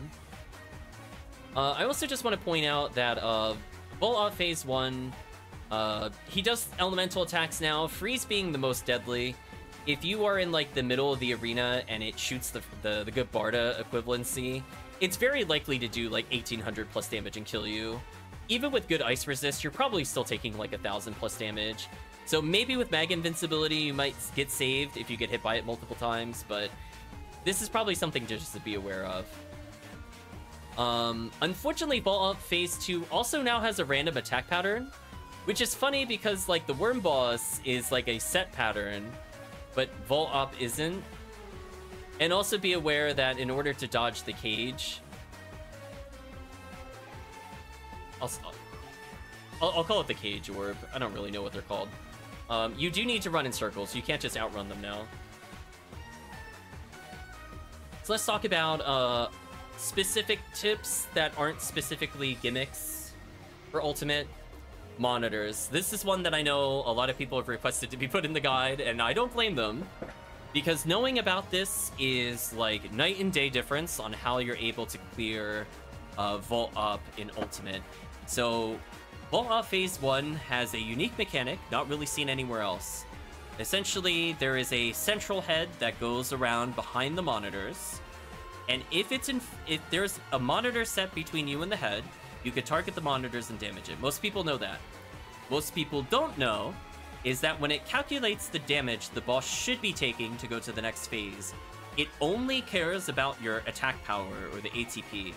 So I really recommend, even if you're playing MST, to clear to this point, please put on all of your power boosting abilities that you can, while either maintaining attack speed if you're going Hunter or Ranger, or that allow you to equip really high ATP weapons as a force.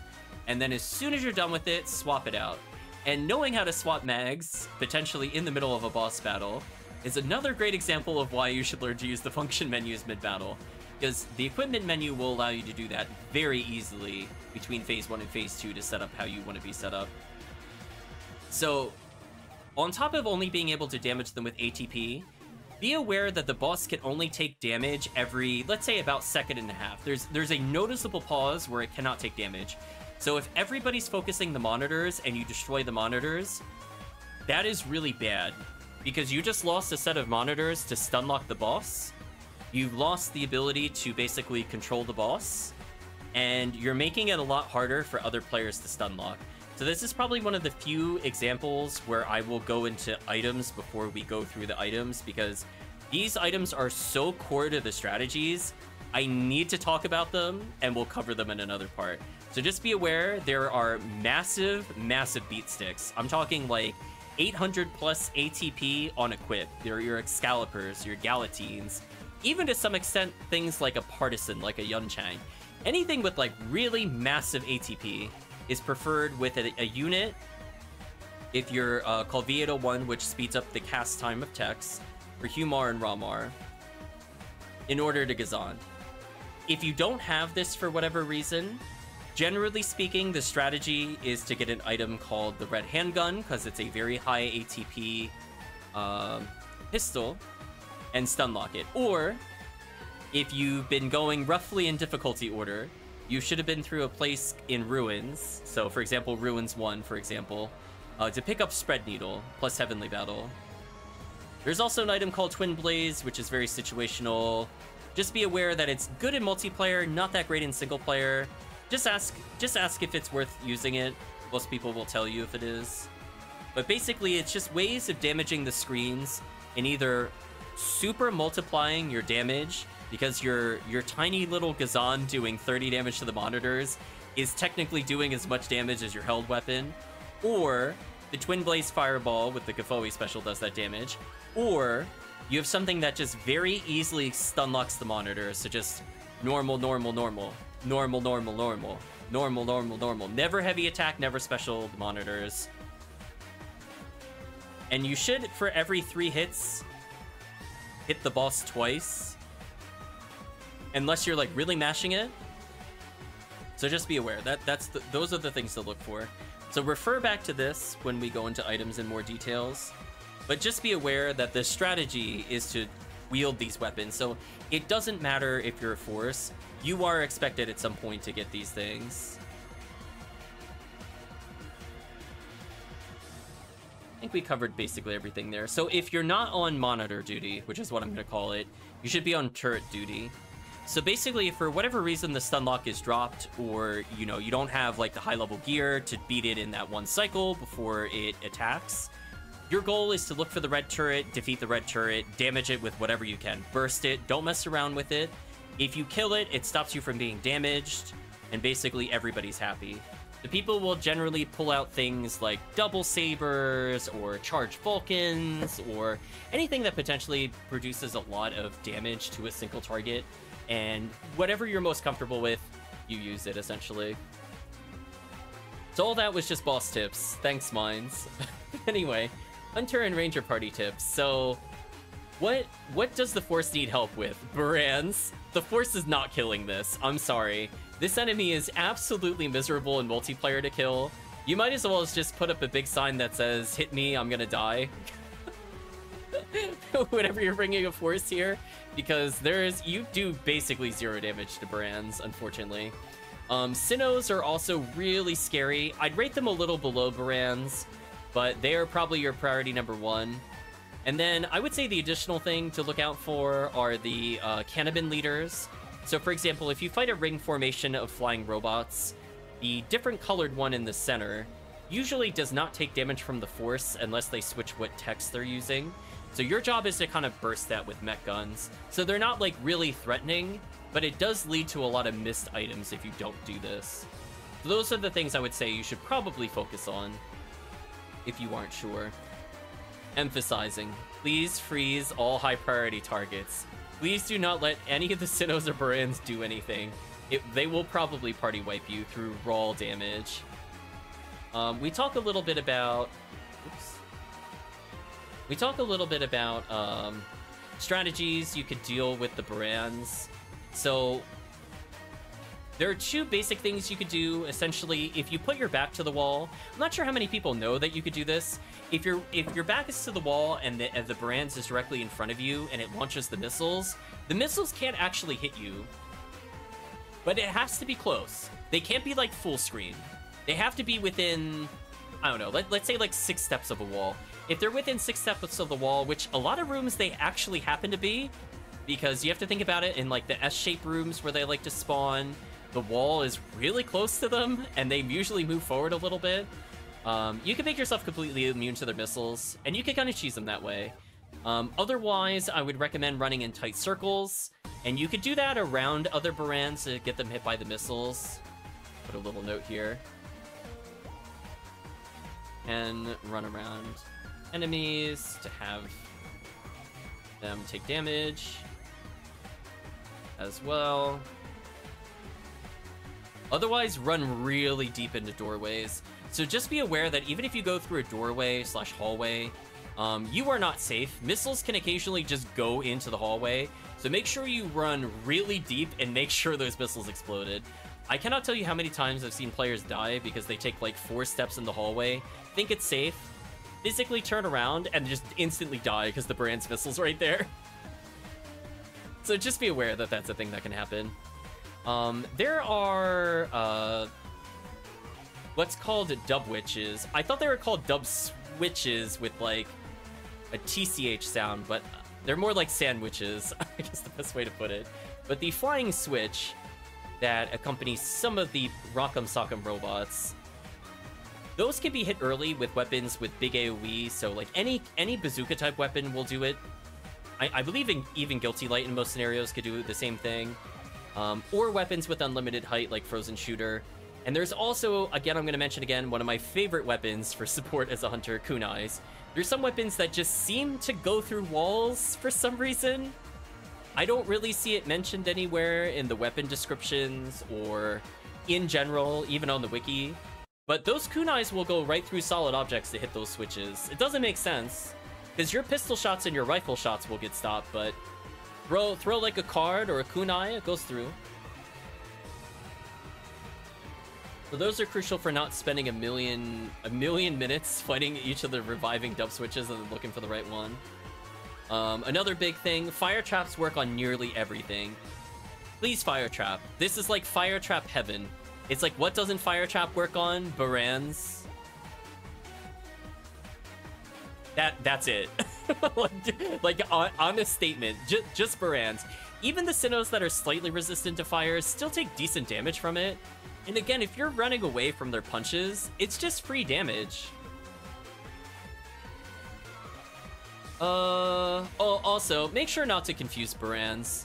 I've seen players do this. There's only one scenario where it should be used, and that's if you're by yourself, no one else is in the room, and you need to clear the room, potentially for the party, or in a split route. So if you confuse trap of Barans, they will target each other, they will die very fast.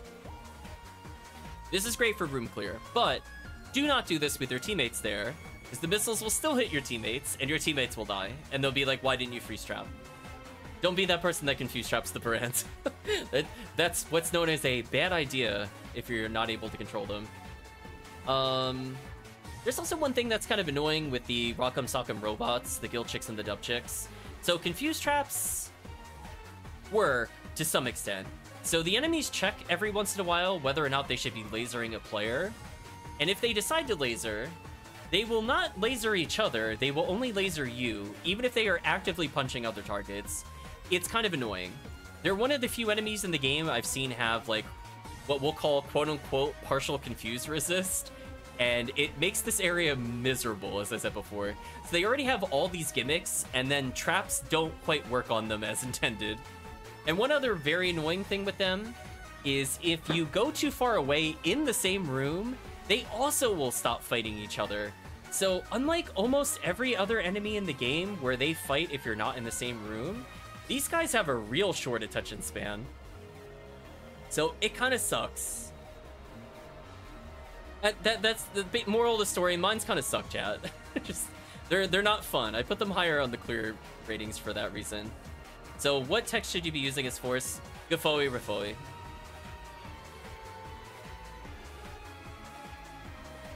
Like, there are some very rare times you will Rabarda.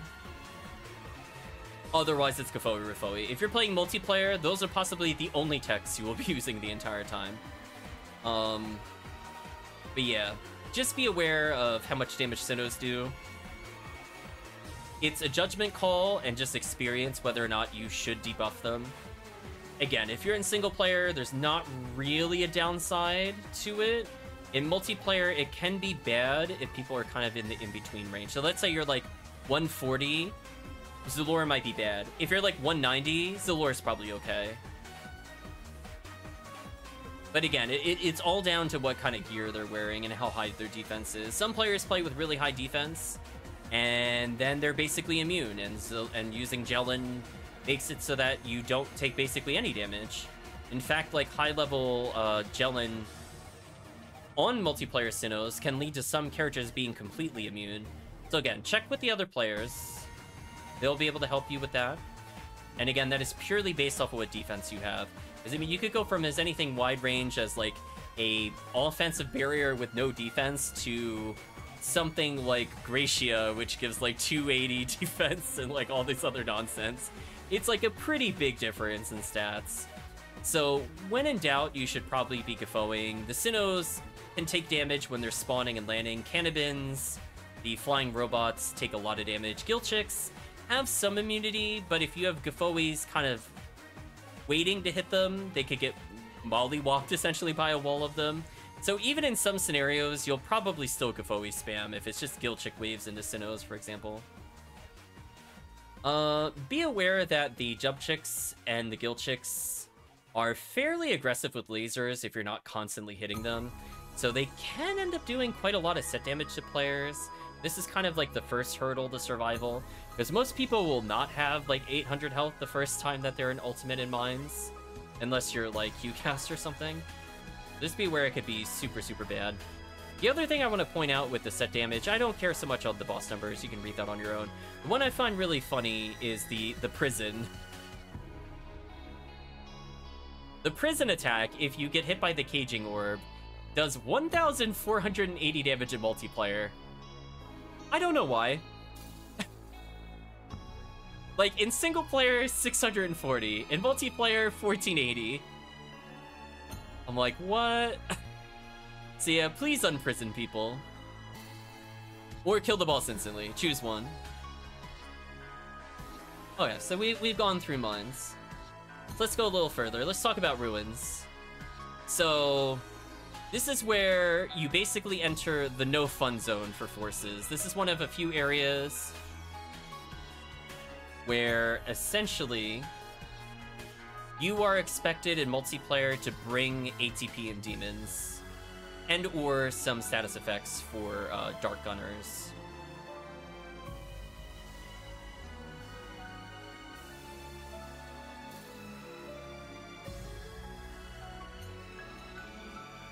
Let me just write this here.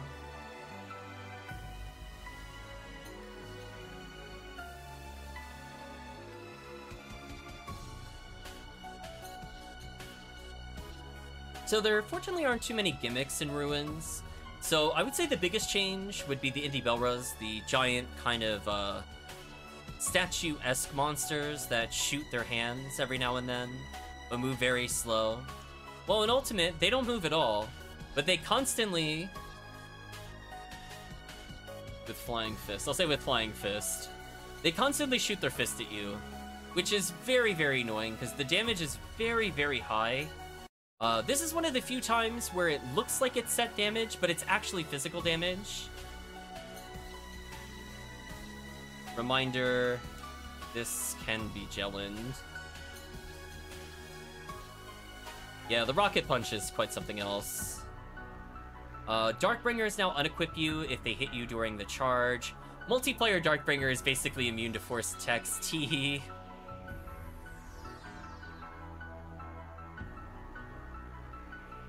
The other big thing is that the Grand Sorcerers go from, I think they use... Oh, chat, it's been so long since I played very hard mode. I want to say it's Rifoi Rebarda Resta. They change over to Grant's Megid. And the Grants, or not the Grants, the Megid level is kind of crazy. So they have a 90% chance of killing you if you have 0 EDK. And they are kind of bad to leave alone. Kill them quickly. Yeah, put another remember to say Rebarda. I'm gonna add the same thing here.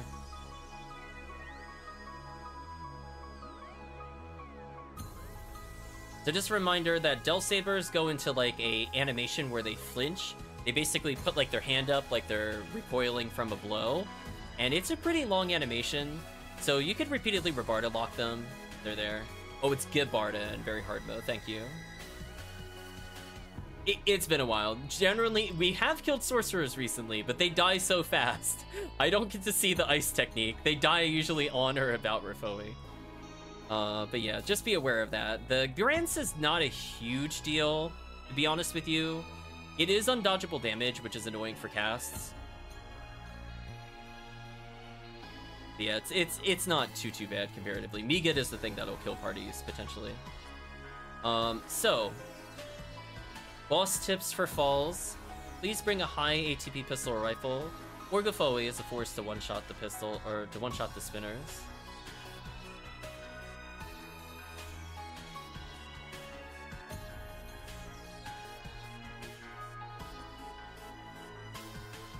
So one additional thing is the spinners themselves can be killed with most things kind of easily. Their weakness is technically ice in single player, but most people will end up stacking Gafoi so that they can just kill them instantly. So it's just one of those things. Whether it actually truly stacks or not usually doesn't matter, because if you've cast 3 Gafois and then another wave comes in, they usually get hit by at least 2 and die. The Gafoi's the preference there. I'm actually going to make a note here. Consider holding a weapon, even if male force, to shrink your hurt box when casting Gafoi. So here's my little tip here. So while barehanded casting is pretty fast, and it can deal with the spinners really quickly, especially if you Gafoi, for example, I would consider if you're casting Gafoi, because you're locked in place for so long, you're very likely to get hit by a spinner, unless you have like really pristine positioning and a little bit of luck with how some of the movement of the spinners are going. So just be aware that certain weapons will keep your stance really tight. I actually always like to use Bringer's Rifle, which I thought was funny, not to shoot them, but just to make sure the male's casting stance was close together, to avoid getting multi-hit by the spinners. Sadly, the spinners can multi-hit you very quickly in multiplayer, and that really negates most of the issue there. This is probably one of the few times, I will say, to equip something, even if male force, to avoid that particular issue. So phase 1 is mostly, at low levels, somebody has to take care of spinners that come out of the central head. Otherwise, your goal...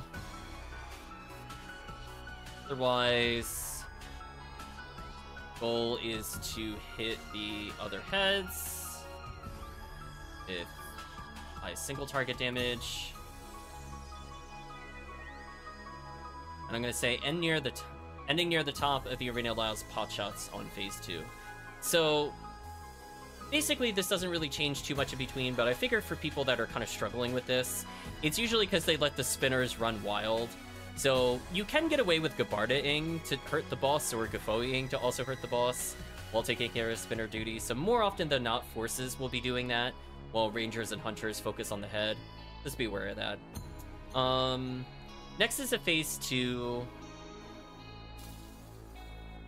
Specifically for the fire and ice spells, I don't think people realize that some of these are dodgeable.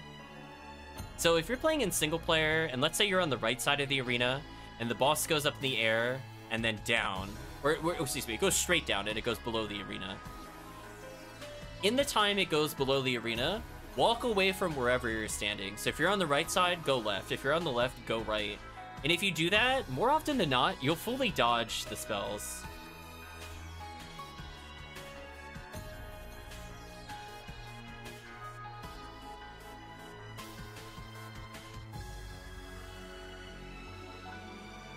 If in the upper half. So let's say try to hug the arena edges if standing in the half of the arena closest to falls. So what I mean by that is that there are different movements you should be doing. So let's say you are, I guess, on the opposite end of the boss. It's better usually just to go in a straight,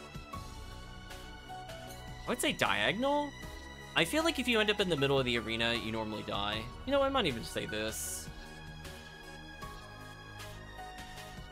Let me rephrase this. Try to hug the arena edges to reduce being multi-hit by spells. So, like, let's say you're on, like, the far right edge already. You could just walk into the middle and dodge, and then from the middle, you could go left or right and dodge. But if you end up going from, like, the bottom of the arena to the middle of the arena, the reason why that's bad is if you're focused, 1, you're not going side to side, so that's a big issue. So you're going to get hit. 2, the spell ricochets on the way back. So it can make a pretty sharp turn, but if you've just been walking in a straight line, it basically multi-hits you.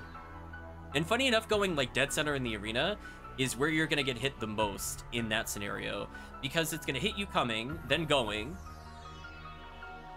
And then as you try walking further away, you introduce yourself getting hit more and more, because the spell could potentially hit you a little more in between each shot.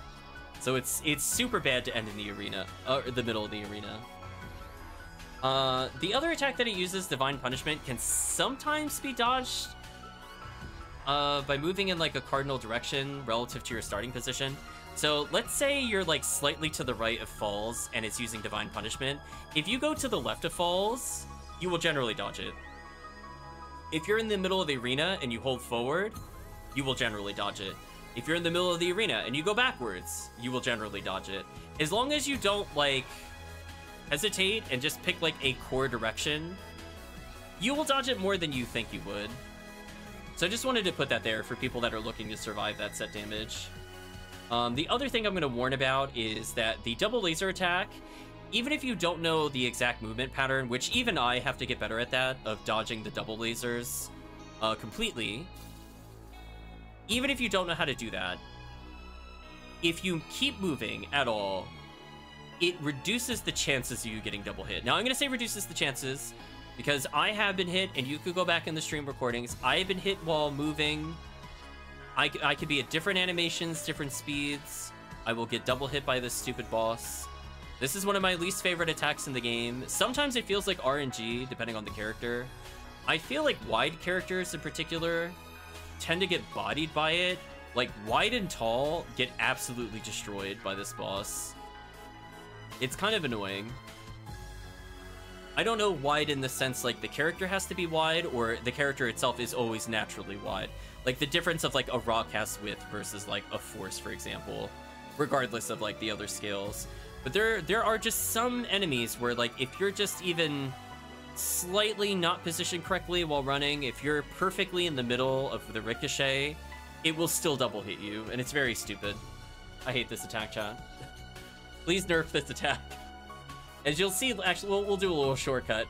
As a spoiler, in multiplayer, that could do 1400 damage, so you're just dead if that happens. Or in single player, it does 1220, which is still insane, and will probably still kill most players. This is also why I think you should hold off on doing falls until much later.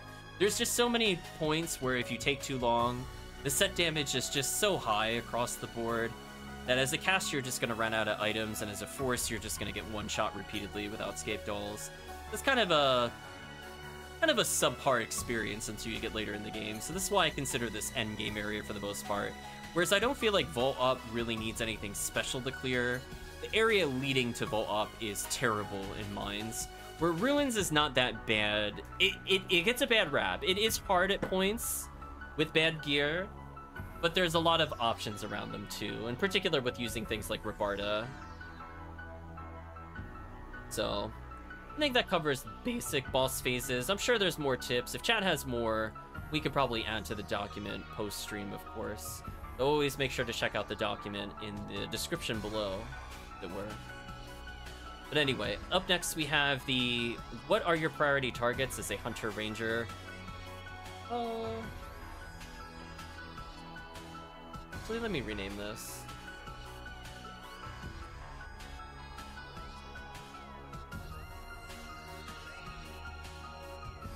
Chaos Bringers, or excuse me, they're not Chaos Bringers. I think they're Dark Bringers, technically in Ultimate, and Sorcerers.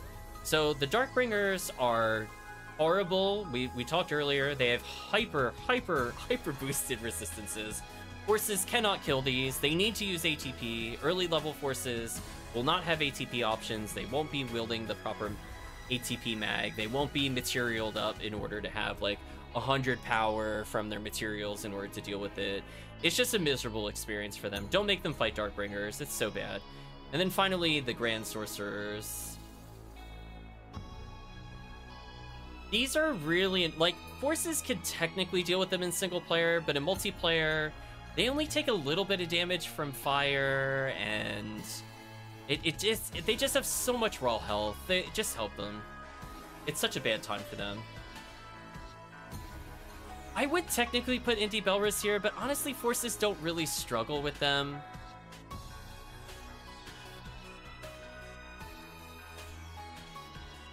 Yes. I'll tentatively put that there. The other thing to probably look out for are Dark Gunners and Death Gunners. So normally they're just invincible to you as they bounce around. So if you hit them with a freeze trap or paralyze them or frozen shooter them, etc., you can make them targetable, and it makes it so much easier to clear. Please do not do Ruins without these options. It will feel super bad to do. And as a reminder, please do not confuse the Indie Belra. Don't do it. If you do it, they're going to spin around in circles, firing randomly. And yeah, you're probably going to get the party hit. It's kind of bad. So let's talk about techniques that are useful from the Force clear perspective, because I think solo Force does use a decent amount of ATP and tech as they climb. So the basic claw enemies in Indie Belras are devastated by the Zon techniques, as are 1/3 of the elemental grunts, as I like to call them. So having Razan Gazan can allow for some very fast clears in certain quests, because there is a super high density of claws, or there's a super high density of Indie Belras in a lot of the more popular quests. Now the other thing to denote is Barda and Rabarda. Del Sabers take pretty good damage from Rabarda and Barda, but also it puts them in the animation. Bull Claws, being able to freeze them is huge, and being able to use Barda to hit through enemies to hit them is huge. And actually, let me check if it's Chaosbringer or Darkbringer. I already forgot, chat. 1 second. I just want to make it uniform in the guide. In solo, the Darkbringer equivalency is able to take a lot of damage from ice techs in solo play, but they are just absolutely, as I said before, miserable to fight otherwise. Yeah, I think, and very hard they're Chaosbringers, so they should be Darkbringer. I'm myself second-guessing myself there.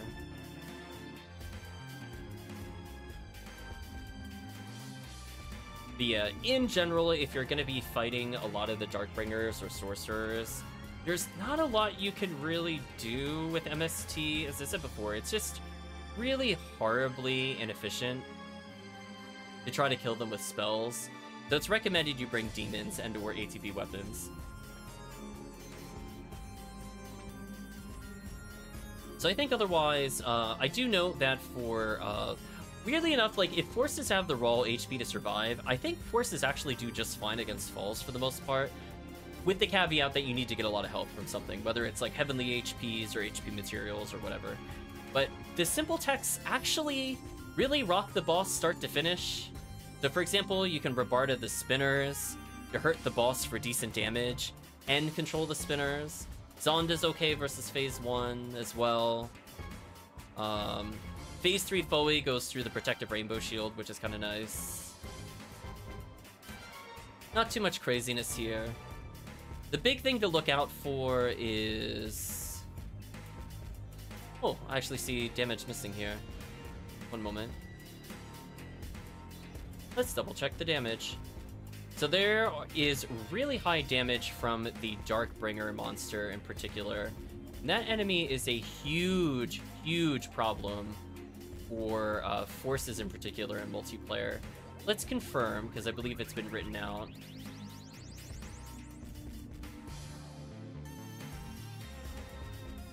Let's put another category here, so Darkbringer.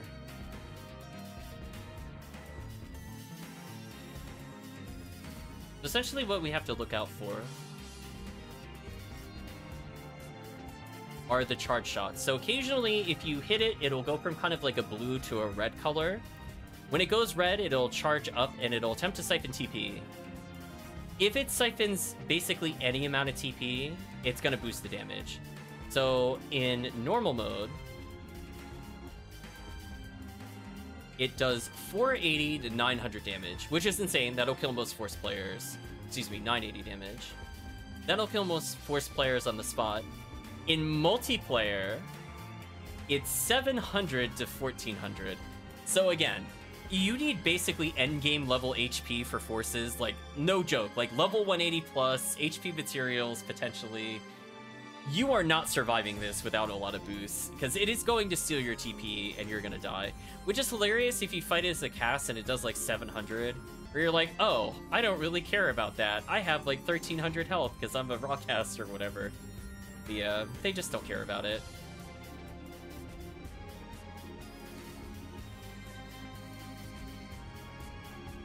I'll say higher damage if enemy absorbs.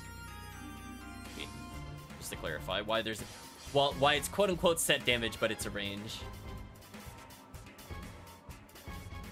So otherwise, Falls has a lot of damaging moves. The swipes doing 800 damage is probably the minimum HP I would recommend in multiplayer in order to deal with Falls. Otherwise, you just kind of die to everything. Like, when you're being carried, it's not too bad, but if you're looking for, like, a genuine clear, it's kind of brutal there. So anyway, chat, we did all that. We've now reached episode 2. As you can see, we're going to take a break once we're done with talking about the basic episodes. But here's my honest opinion. Episode 2, play Ranger. Play Ranger in nearly every area. There's no reason not to. Everything here is basically super, super, super weak to either insta-death or frozen shooter. So if you have that and or freeze traps, you will shut down basically all of the problem spawns in this game. If you do not have those, like, you're a force that was like, oh, I could go beyond Temple because Temple was easy. Little do you know how brutal episode 2 can be. But anyway, sadly, if you're planning on playing MST for forces, outside of Temple and maybe solo Spaceship, I don't think any area will be taking tech damage from you at all. Your MST only matters in the sense that how much of it do you need to learn better Meagid? And even then, Meagid is not preferred for true endgame. There's an item called V501 and V502, which boosts the hell chance on common weapons. That is the meta. But before you get that, Meagid is pretty good. So it depends. If you're playing like classic mode, for example, Meagid will generally outperform hell without any boosts, unless the enemy is frozen. So just be aware of that. It just depends on you're playing classic mode or not. Yeah, so the other thing is that because there's so few techs that are needed for damage, generally speaking, you could get away with a Huneural or a Ramarl. Because of the fact that they provide higher ATP, which is how you clear basically everything that you fight.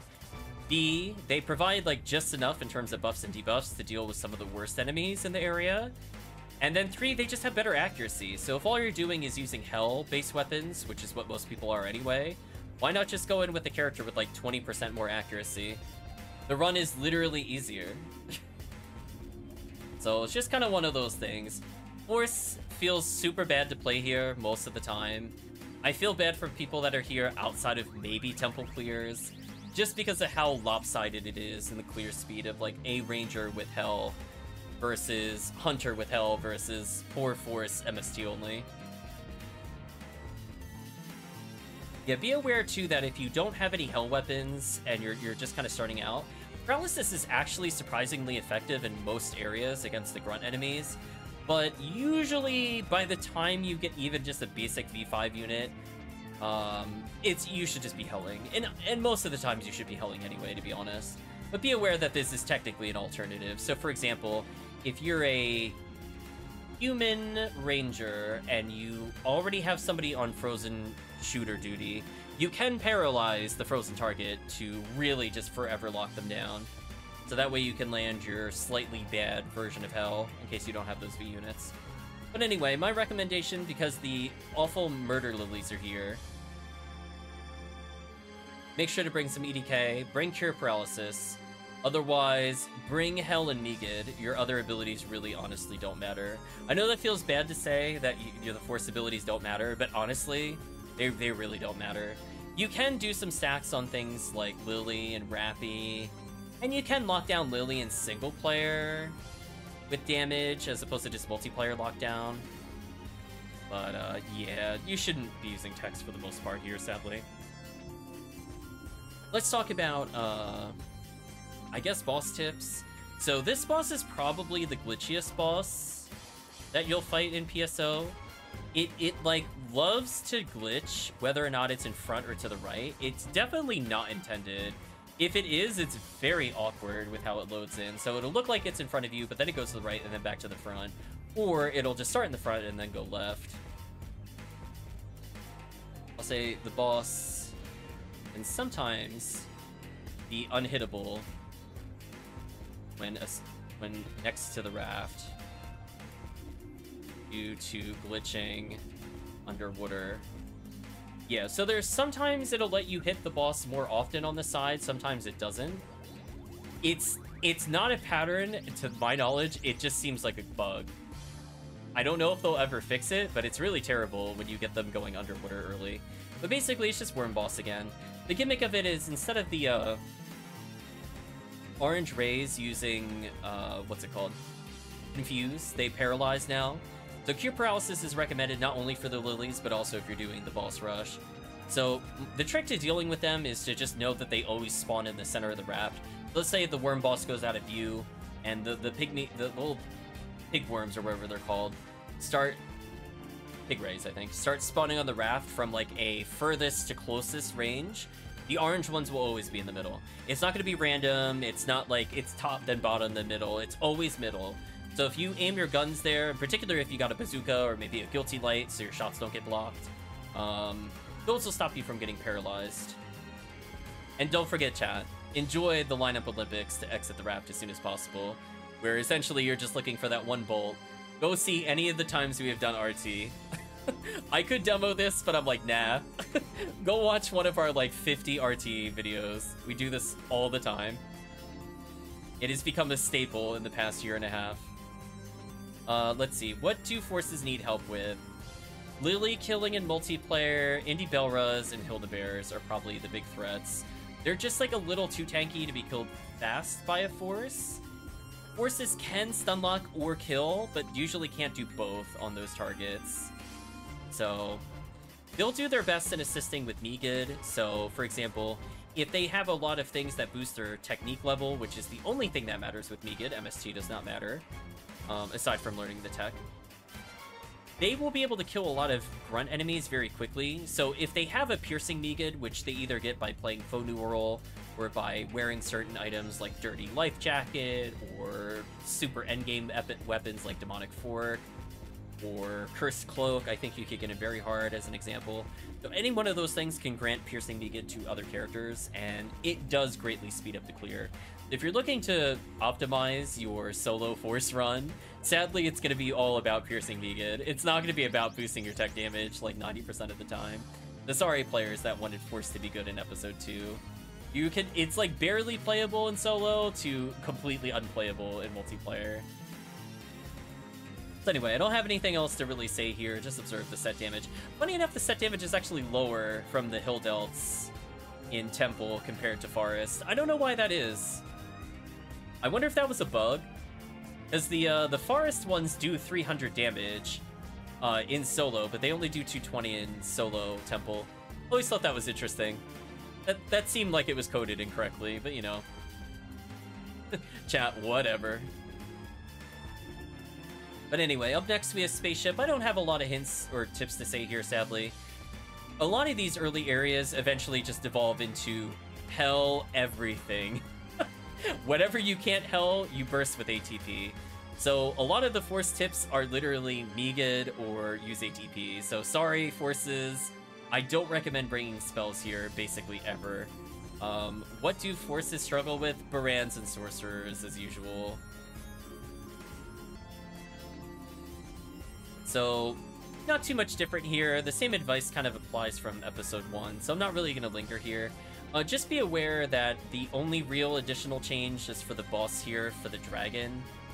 It does do different elemental breaths. I say the random elemental breath weapon. So if you have boss invincibility, you can just run through it.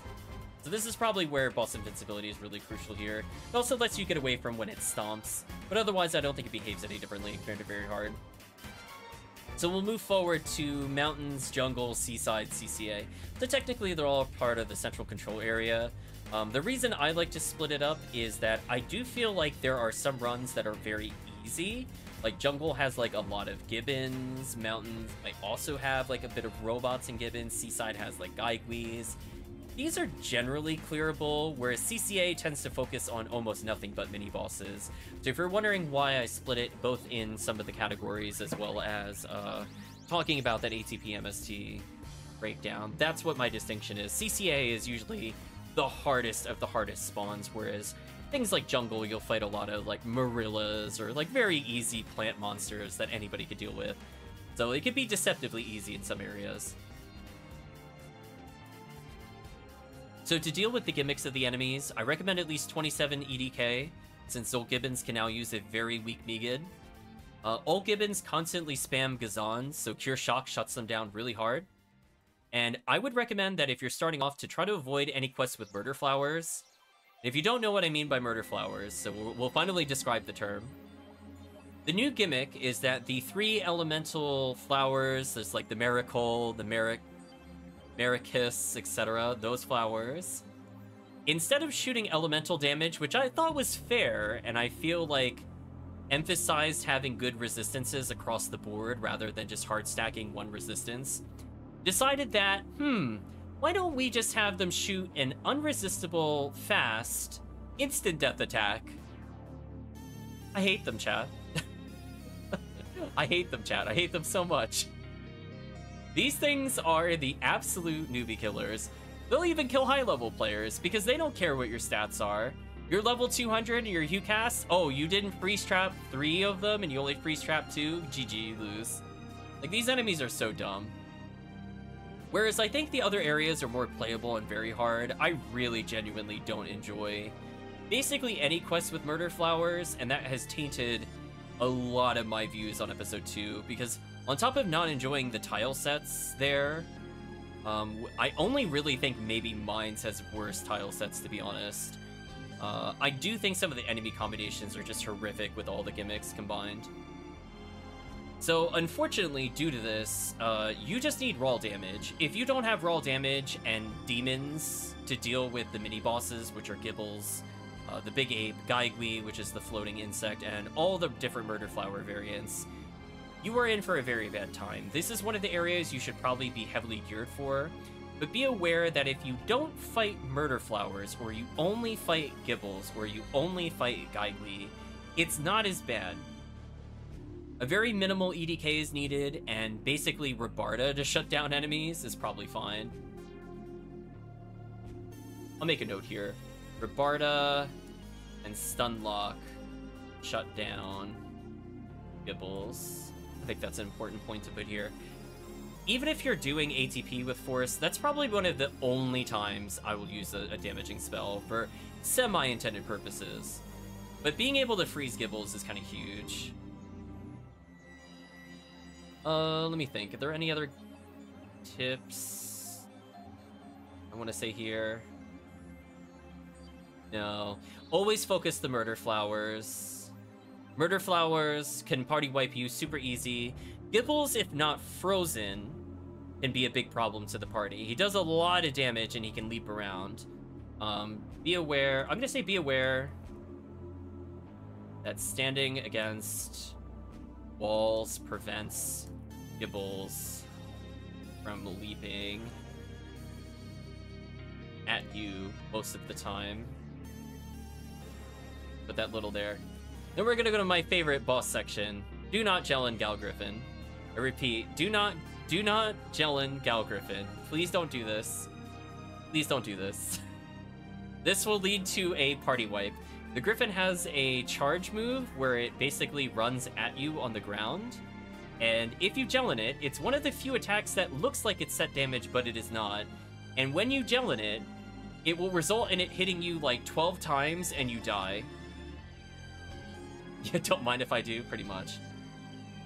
Be aware that Zalor can hit deceptively high on the boss, So if you choose not to move from the start and wait for the initial wing sweep of the boss, Zolor level 20 can reach the boss very easily. I think Zolor 15, if timed well, can also do it. But Zolor 30 and above, or 25 and above, can very easily hit the Gal Griffin as it swoops by. So it's pretty much fine to Zolor the boss, and this is one of the ones you should really, really, really Zolor. Because I think some people don't realize you can Zolor it that high in the air. Because, again, it is pretty high up in the air, but doesn't matter. Zolor doesn't care about that for the most part. Be aware that the little plant creatures, Marillas and Merlitas, can take damage from Gafoi stacking, so if you have a couple Gafois waiting, if it hits them while they're in the ground, they're not going to take any damage. But if they're in between, they're like going from rooted to standing, they do take additional Gafoi damage. However, just Meegid them. Meegid, chat. You're going to have trouble with Soul Gibbons.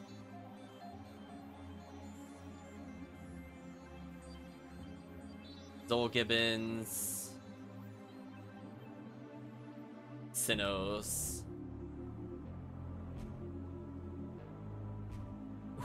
It's just bad. It's really bad, chat. I'm telling you, this is when you go to like high-end CCA, this is what we call the no fun zone.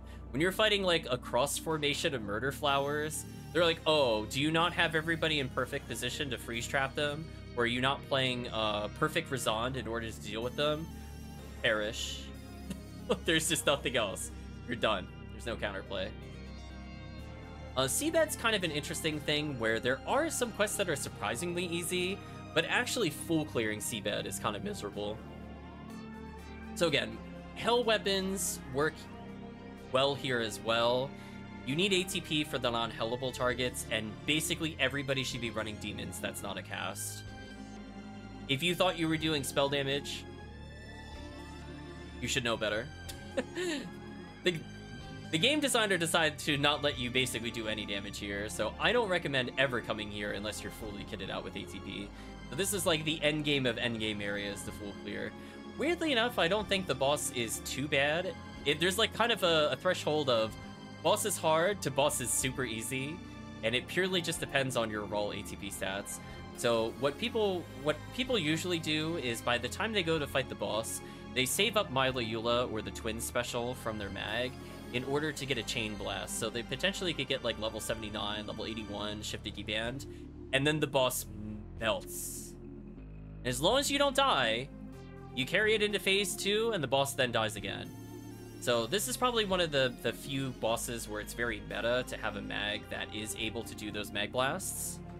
So just be aware that that's important to do. Otherwise, I mean, at this point, it feels a little redundant. Forces need help with everything. Just, honestly, the only thing they can kill easily are the things that you can kill easily with Hell. So, like, basically everything that is not Del Beater, Del Defs, or Sinnozoa can be handled by the Force, or by a Ranger, or by a Hunter with Hell weapons. Del Defs are kind of their own special Hell, I would say. They are one of the highest evading enemies in the game. So if you do not have a freeze trap or ability to freeze them instantly, even Frozen Shooter without hit will miss a lot of the times unless you are like literally max ATA on a lot of these Rangers. They're basically untouchable murder discs that will wipe your party. It's not really too much else to say. They just absolutely dumpster you. Speaking of which, let's make sure to record the level of Meegid for them. They do shoot out Meegid. I want to see, did I put that in there? Don't see it here.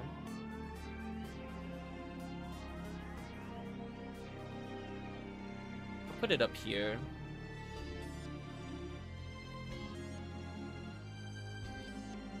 We'll say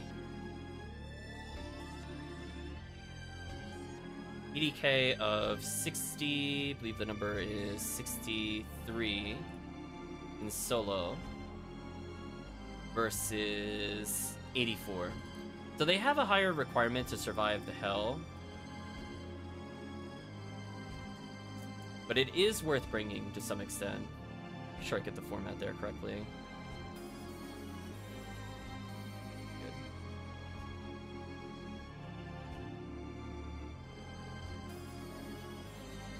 I'll use the same verbiage I did here.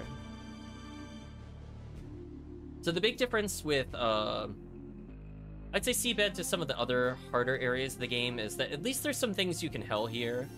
So there are runs you could do. We talked about Phantasmal World 3, which actually takes place in Seabed. Due to the fact that you're only really going against very low-end resistances, it's not too bad.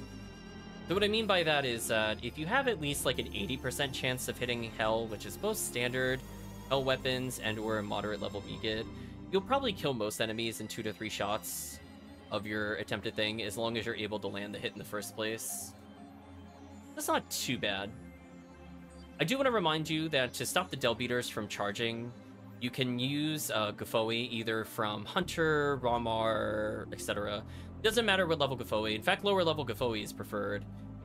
Worth from things like Twin Blaze or Maricus Rod will prevent the Del Beaters, or basically the charging horn dog things that shoot lasers, from smacking into you, which is always kind of nice.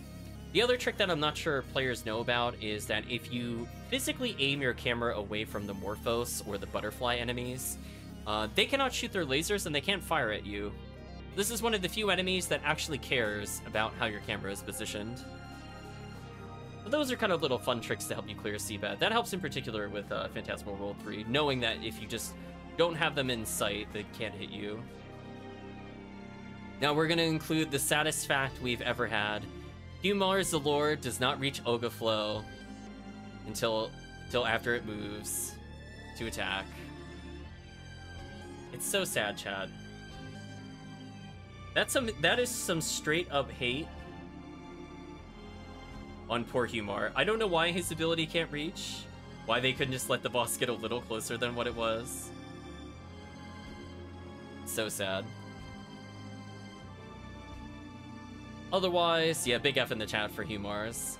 Otherwise, like, again, same kind of tips here. Sadly, episode 2 has a lot of kind of samey information. I'm gonna try not to read out literally, like, line for line. Also, this is not in the right section. Yeah, Del Beaters do 720 damage, which is quite a lot. Okay, I put it in the right section down there.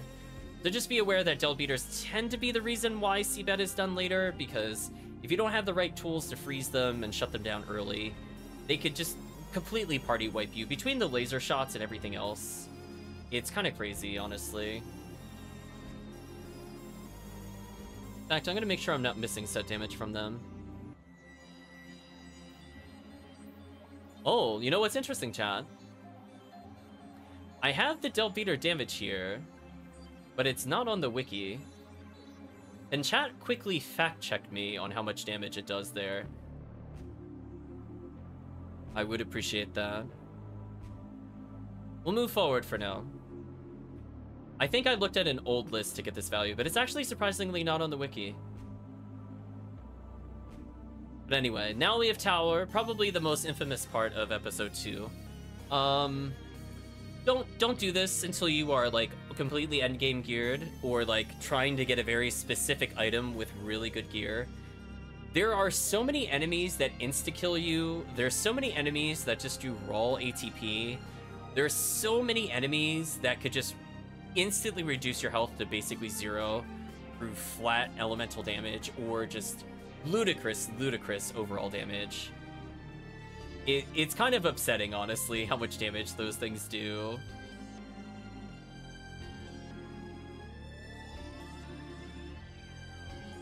Oh boy, chat. Where do we even go with those? I don't even know what to say. I guess we'll start with the gimmicks. Well, Murder Flowers are back, so have fun with that. I think all but 2 enemies in Tower have an insta-kill of some effect. So Ilgil is insta-kill, the Del Lily is insta-kill, Del Beater does not, Gibble does not, Gaigui does not. Every other flower in there, including Del Lily, is me good. It's pretty miserable. So if you do not have a lot of crowd control at this point, and damage, you're just not getting through it. Ilgils have hilariously high defense.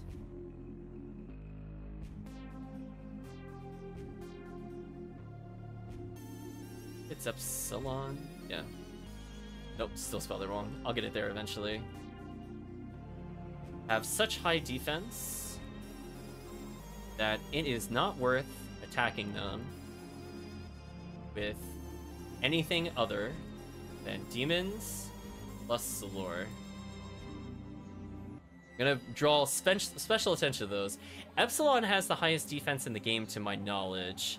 Ilgils are pretty close. They're only really competing with Episode 1 Pan Arms. That's how tanky they are. And those two enemies combined equal a total pain in the butt for low ATP characters. So if you're coming in, you're like, oh, I got like 1,000 ATP, I can handle them. Wrong! You better hope you have some high-end Zalor and way higher ATP, because you are not damaging them at all, for sure. It is so miserable, chat. Do not go into battle against them with anything other than those options.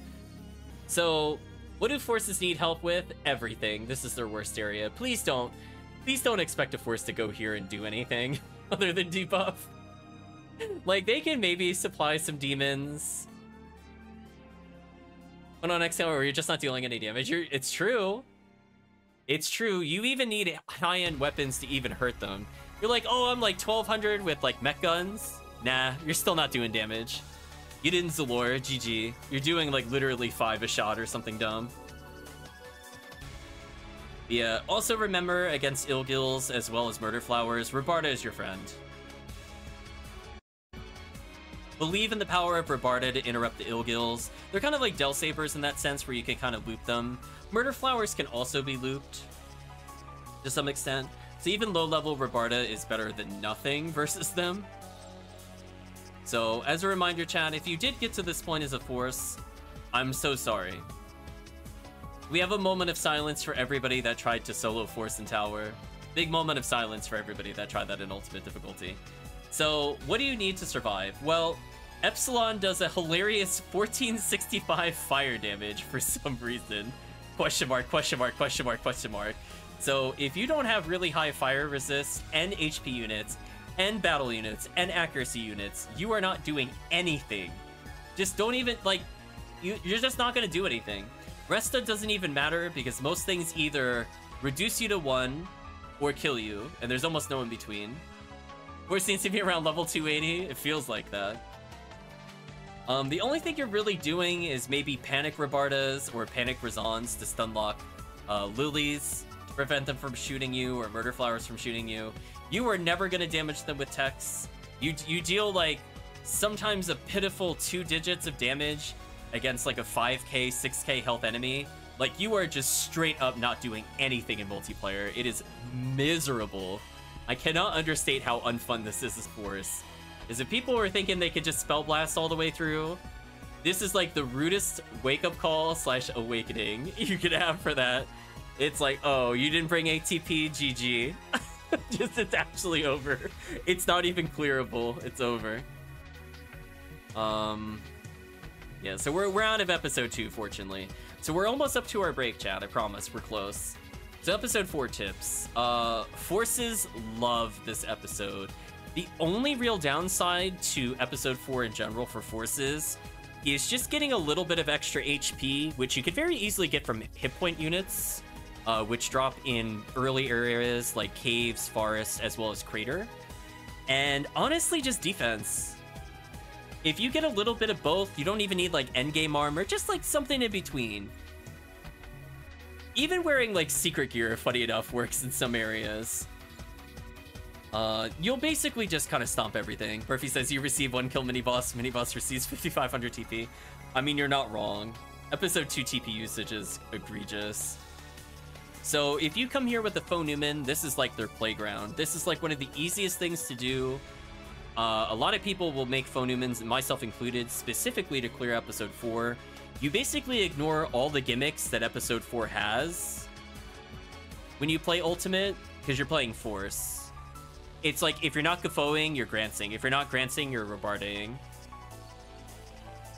If they're not dead by then, it's probably a rare enemy and you need Razand or something dumb. Like, that's the chain. You'll Guffoing everything. So if you do a lot of fire focus here, it's so ridiculously good. Gimmicks forces are now somewhere useful other than forest, yeah. Murphy, I think they're actually good at caves, but it depends on the caves quest. I actually think they do outspeed. I'll give an easy example where I think they are the best character class for it. Christmas Fiasco 1 Lily resets. They're number 1. I wouldn't play any other character other than them. You need to kill 6 lilies or 7 lilies in between waves. Stack the Foley into Razan. GG. It's so fast. But again, situational. Let's see. Also solo only. Multiplayer, it gets noticeably worse, because sadly, what they like to do in these episodes is they like to swap Ice and Lightning resist. So you should probably check as you play what damage they actually take. Lilies are a great example where they swap between being weak against Lightning and solo, which is amazing, to Ice, which sounds like it's good because Rabarda is strong, but then you lose your full room clear. So a lot of rooms just become not unplayable, but they become really unsafe comparatively if you've just been allowed to use Razan, which is a shame. For melee characters coming here, what I would say is that while forces are able to easily pop all the crystal cores, you're gonna need something to consistently hit them. So you need like a slicer, a bazooka, divine punishment from Heaven Striker, preferred of course. You'll need melee weapons if you're fighting lizards, and honestly Gorons as well. I find melee weapons are super good to bring against them. You'll need guns versus the Goron detonators because their range is just too far, and the flying birds. So there's a lot of weapons you have to bring, and that's why I considered for ATP, it's more of a middle game thing. Like, you'll get all your basics in like forests and maybe caves, and then once you have those, maybe you'll do Crater, or you might do a little bit of solo mines first, because you'll only need like one weapon type to clear, where Episode 4 does require quite a bit. So there are weapons you can get. We mentioned Frozen Shooter before. Guilty Light, a really great pickup and very hard. Again, please look up the Pauper Guide for this, because we talked about that item to a very large extent in the Pauper Guide. But be aware that as you get access to more and more weapons, the Ranger and the Hunter start to pull ahead. I don't think there's runs that they like instantly outpace the Force, but the Force just has like a general scaling, beautiful moment where all they need is MST, all they need are fire boosts, and you'll get a couple of the other elemental boosts. Like for example, the boss cores might be weak to ice or lightning, so you'll bring elemental staffs to cover those when you go there. But like 95% of the time, you will be spamming Kafoi or Rifoi, and like literally nothing else as you let everybody else take everything over. So let's talk about things that potentially you need to begin in Crater. So I would recommend, if you're a beginner player, I think Arrest and Seize versus the Dorphons, or the charging, not quite elephants, kind of like rhinos, I guess. Shutting them down with status ailments is really strong with them. If you have lower ATP, I feel Demons is higher priority versus Dorphons. Apparently he wants to call them Dolphins, not quite. But essentially, as you get higher in ATP, you could go back to like your single target Double Sabers, or your Vulcans or whatever. But Demons early on is very useful for climbing early Crater. And you basically need a melee weapon versus Satellite Lizards / Yaois. The reason being that they block all projectiles from the front, as a reminder for people that haven't played it before. And generally Zoos will never be in melee range. You would have to stop their dive bomb at like literally the bottom of the dive bomb to really consistently melee with them. And it's just better to mech gun or handgun them in that scenario. So what are fast clears like in Crater? Well, this is probably the first time I've talked about this, so we'll very briefly, I guess, open up this weapon. But there's something known as Heaven Striker. This is kind of the other like game warping powerful item that exists that Rangers can get, and there's like a specific thing that they could set up for us. Let me hide the guide for a moment. Oh, we'll leave up the stat. Oh, that's not the right one. Weapon. 1 second. So the way Heaven Striker works is if you combine it with a mag called the Striker unit, what you're able to do... Oops. One window. What you're able to do is essentially shoot lasers like Falls uses on you. And what that means is that these particular things are super good at defeating all the enemies, because most enemies in Episode 4 have a weakness to light damage. So not only are you pew-pew lasering, which don't care about the lizard's resistance to projectiles, but on top of that, you're just kind of going through and hitting almost everything's weakness. There's a couple enemies that do resist this, but just be aware that if you're thinking about potentially soloing as a ranger versus multiplayer, I do feel like Ramarl gets a pretty big boost here. Ramar is also semi-solid with it, since both of them could take advantage of the fact that your own MST improves the damage of the Heaven Striker lasers. Otherwise, I feel like in multiplayer, they're not as needed. I feel like with proper supports of forces, Rangers and Hunters could do extremely well here. There's enough gimmicks where there's reasons to use some classes over others, but usually it just ends up being a I'm either HuCast or Rawcast and I delete everything kind of scenario.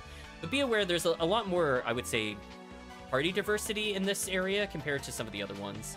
So I just wanted to bring this one up. We'll go over this in more detail. Sadly, you can only get this in by doing Episode 4.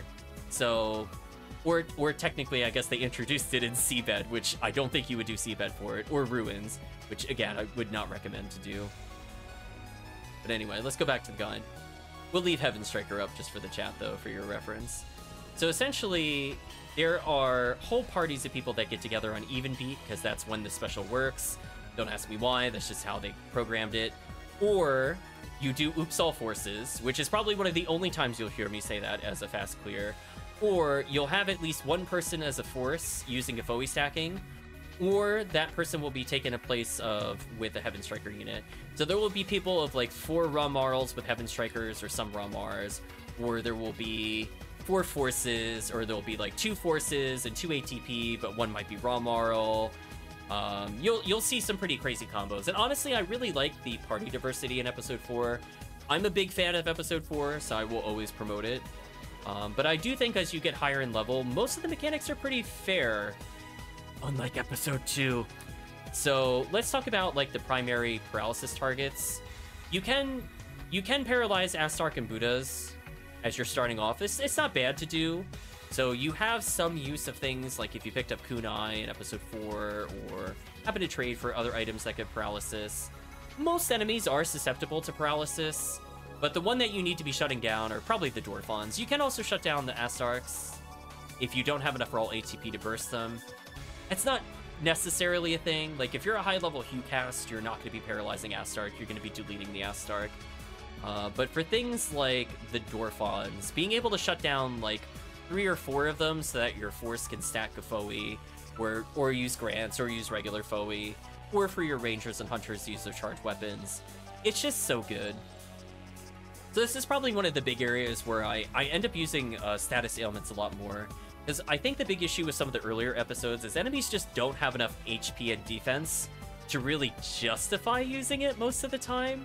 Like, yes, you can do that in forests to some extent, and yes, you can do it in caves to some extent, but, like, is it as impactful as shutting down, like, the long-reaching Astark or, like, the Dwarfon charge? No. So, let's talk about what you need to focus on if you're playing the Surface at Episode 4. I said Surface. If you see Surface in there, I will try to correct it. Just let me know. It's called Crater. I always call it Surface. It's technically Crater. But essentially, from the Surface/Crater portions of Episode 4, you basically are just focusing high hit point targets and the one enemy that cannot be killed with fire, which is the Babuda. The way to recognize the Babuda, for people that don't play a lot of Episode 4, is if he raises his hand and a fireball comes out, kill it with fire. Only not literally, because he resists fire.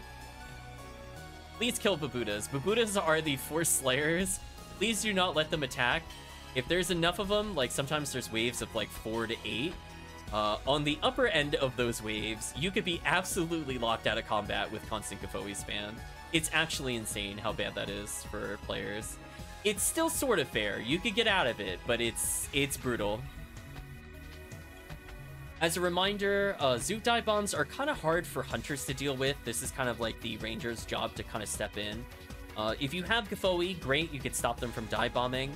Otherwise, if you have a ranged weapon that can hit in the air, like Guilty Light, Frozen Shooter,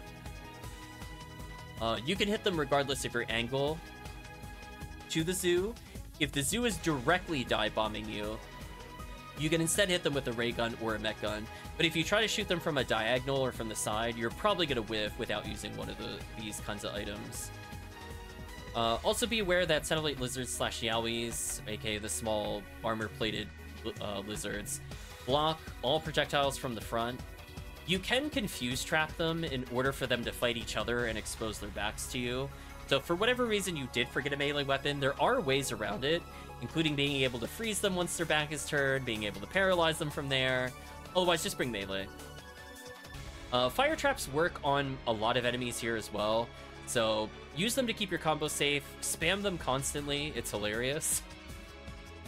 It is funny. You can even use them on Rappies as they descend from the skies by timing the fire trap. Like, fire traps are actually very, very strong in episode 4 for damage purposes as opposed to gimmick purposes.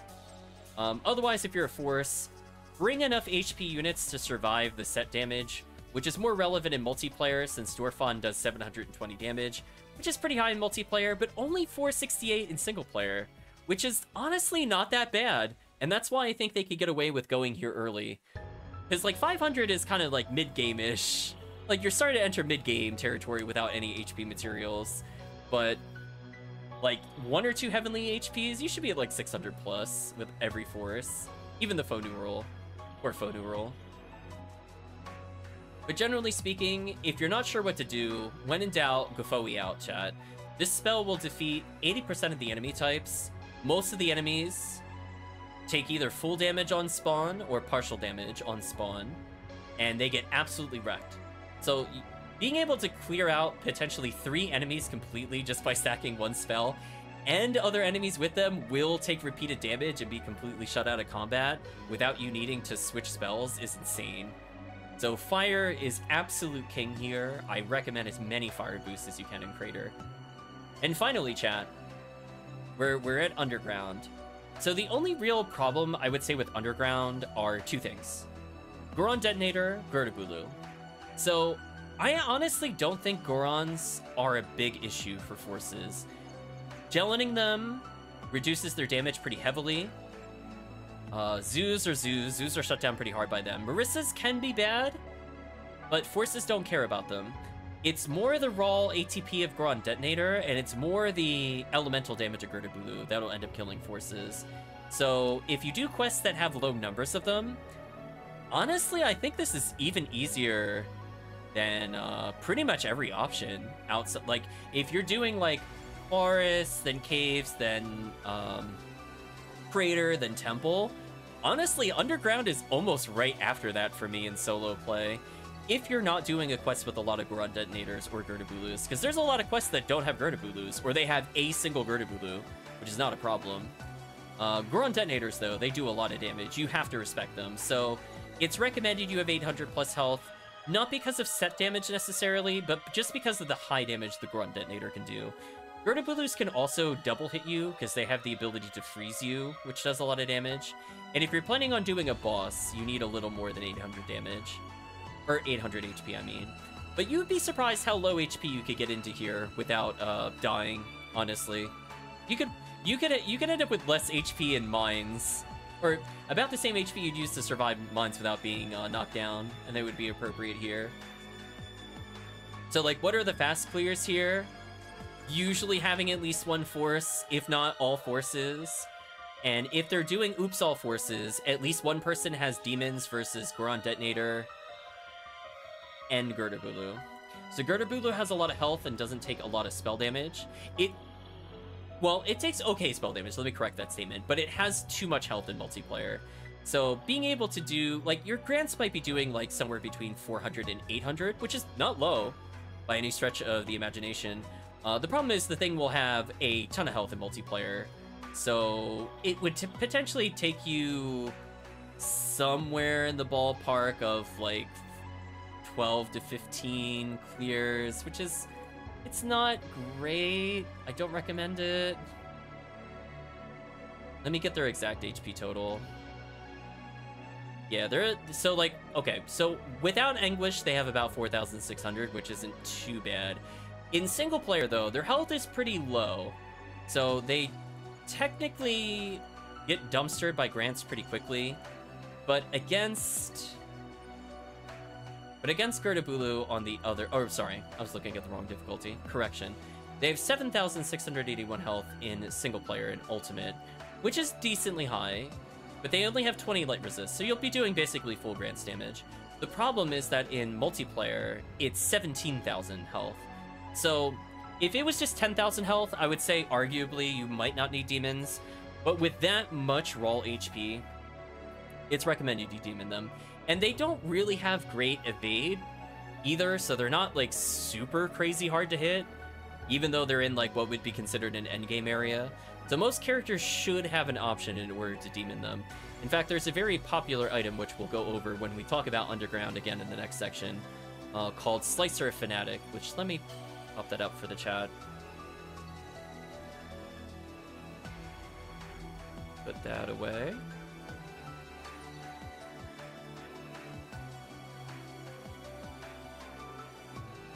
So essentially what we're looking to do with this is we can get it in technically in very hard mode. I think we mentioned it very briefly in Pauper. But the fact that we have this ability to multi-target demons that's unreduced means that the 3-part Girdabulu potentially get hit 3 times, which means almost every single time you throw it and your hit percentage is high enough, or you do the SN accuracy glitch, which is also mentioned in the wiki, which as a reminder from Pauper means if you throw a special attack and then you normal before the special lands, the special will take the normal accuracy of the second attack to calculate whether it hits. It makes it way easier to use these things. But anyway, long story short, Slicer Fanatic is like one of the end-all be-all items, but honestly, basically any demons is good for that reason. Let me put that away.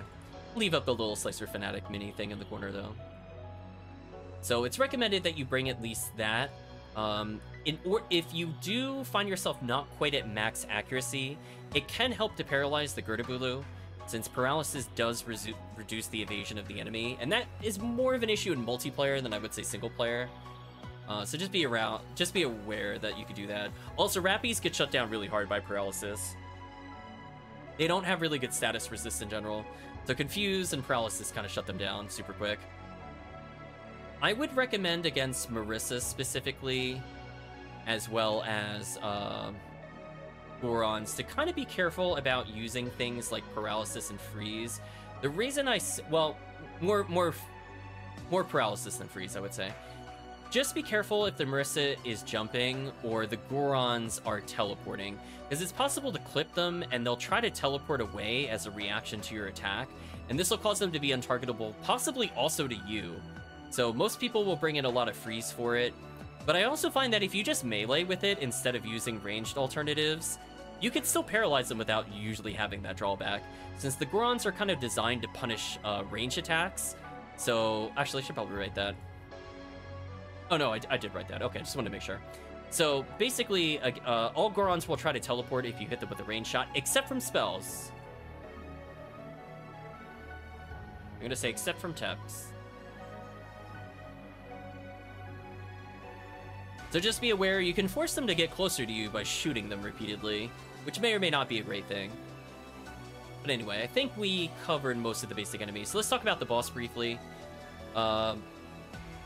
Basically, the spinner location, it kind of mimics Falls in such a way where it starts off with spinners, except there are certain color spinners, red, orange, and yellow, that depending on which one you defeat, buys you additional time to hit the boss's cores to leave the phase 1, I'll call it, I guess. And essentially, once you get out of the phase 1, it will always spawn on the right. Make a note here. Boss always goes to right chamber first. So basically, if you hug the wall while entering the chamber, you're going to dodge tornadoes, you're going to dodge most of the missile attacks. Most of the time, it should be fine. Knowing this, you could get rid of a lot of the things that will potentially kill you. And then, funny enough, this is another series of bosses, since episode 4 technically is 3 bosses, but all 3 bosses are really weak to Estella, aka the Dolphin Mag Blast. A lot of people will basically save up their meter for this rather than Milo Eula, depending on how long the run is, in order to one-shot the cores. So normally, if you pop the cores out of order, what'll happen is that it'll leave the right chamber, for example, and go back to the main chamber. And you have to pop all those ones there in one shot, or else then it goes to another chamber at random. So what people end up doing is finding a way to consistently deal damage to all the cores. And the best way to do that is not to hit it with melee weapons or ranged weapons. In fact, it's pretty much impossible to hit with melee weapons. So if you're really desperate, you can use Slicer, but preferably you'll be using things like Rabarda or Razan, depending on the weakness of the boss. Or you'll do Pew Pew Laser, because Pew Pew Laser is set damage. So like if it's gonna do 400 damage after resist, excuse me, it does light damage, but that damage is static. It's not critable, is what I meant to say with that. So if you know that you have one of the characters that is able to do that kind of static damage with no crit variance, it is preferred versus the boss here. And that's why I think forces have a really big advantage here, because they just naturally have all they need to clear rooms and the boss without really changing much at all. So if you're not the person going out and clearing the cores when it goes into the side chamber, my recommendation is if you think of the central room as a clock, you stand at approximately 5 o'clock in order to try to hit the final cores of the boss, so you can help fix it. So for example, if it's missed, if the player popped 2 out of 4 cores in the other chamber, you try to pop 2 out of 4 while they're in the central chamber and fix it. Or if all 4 were popped when it was in the right chamber, then you just have 1 core left and you beat the boss. So you'll see basically a whole bunch of people gather, usually the hunters, since they don't have a lot of options to deal with the boss with non-variable damage, and they'll do that to kind of speed things up. Hopefully those tips help. I'm gonna skip that song as his lyric. But yeah, tips here won't really be any different. Fire is the absolute ruler of this episode, and Underground is no exception. Also, as a reminder, even if the enemies can be killed a little faster with Rabarda and Razan, 80% of the time, it's usually just better to keep Gaffoing. Most of the time what'll happen is, the rule of thumb is if you don't know a quest, if an enemy seems really annoying to kill with Gaffoing, 90% of the time, maybe even more, afterwards, the next set of enemies will be weak to Gaffoing. So if you're playing with a group, it's better to let the group kind of finish it off and then Gaffoing afterwards to get a head start on the other wave than it is to do like 200 damage with Rabarda and save a couple seconds. You clearing the other wave or the next wave is more important. So for forces, this is probably the most intense spawn knowledge kind of checks you will come across. So knowing whether or not the next wave will spawn something that is weak to Gaffoing, or if it's the final wave in the room, for example, and you need to move on, changes how you approach things, and you can really optimize it by just playing the same quest a few times and figuring it out. Now be aware that grants can kill the Girdabulu in solo and multiplayer.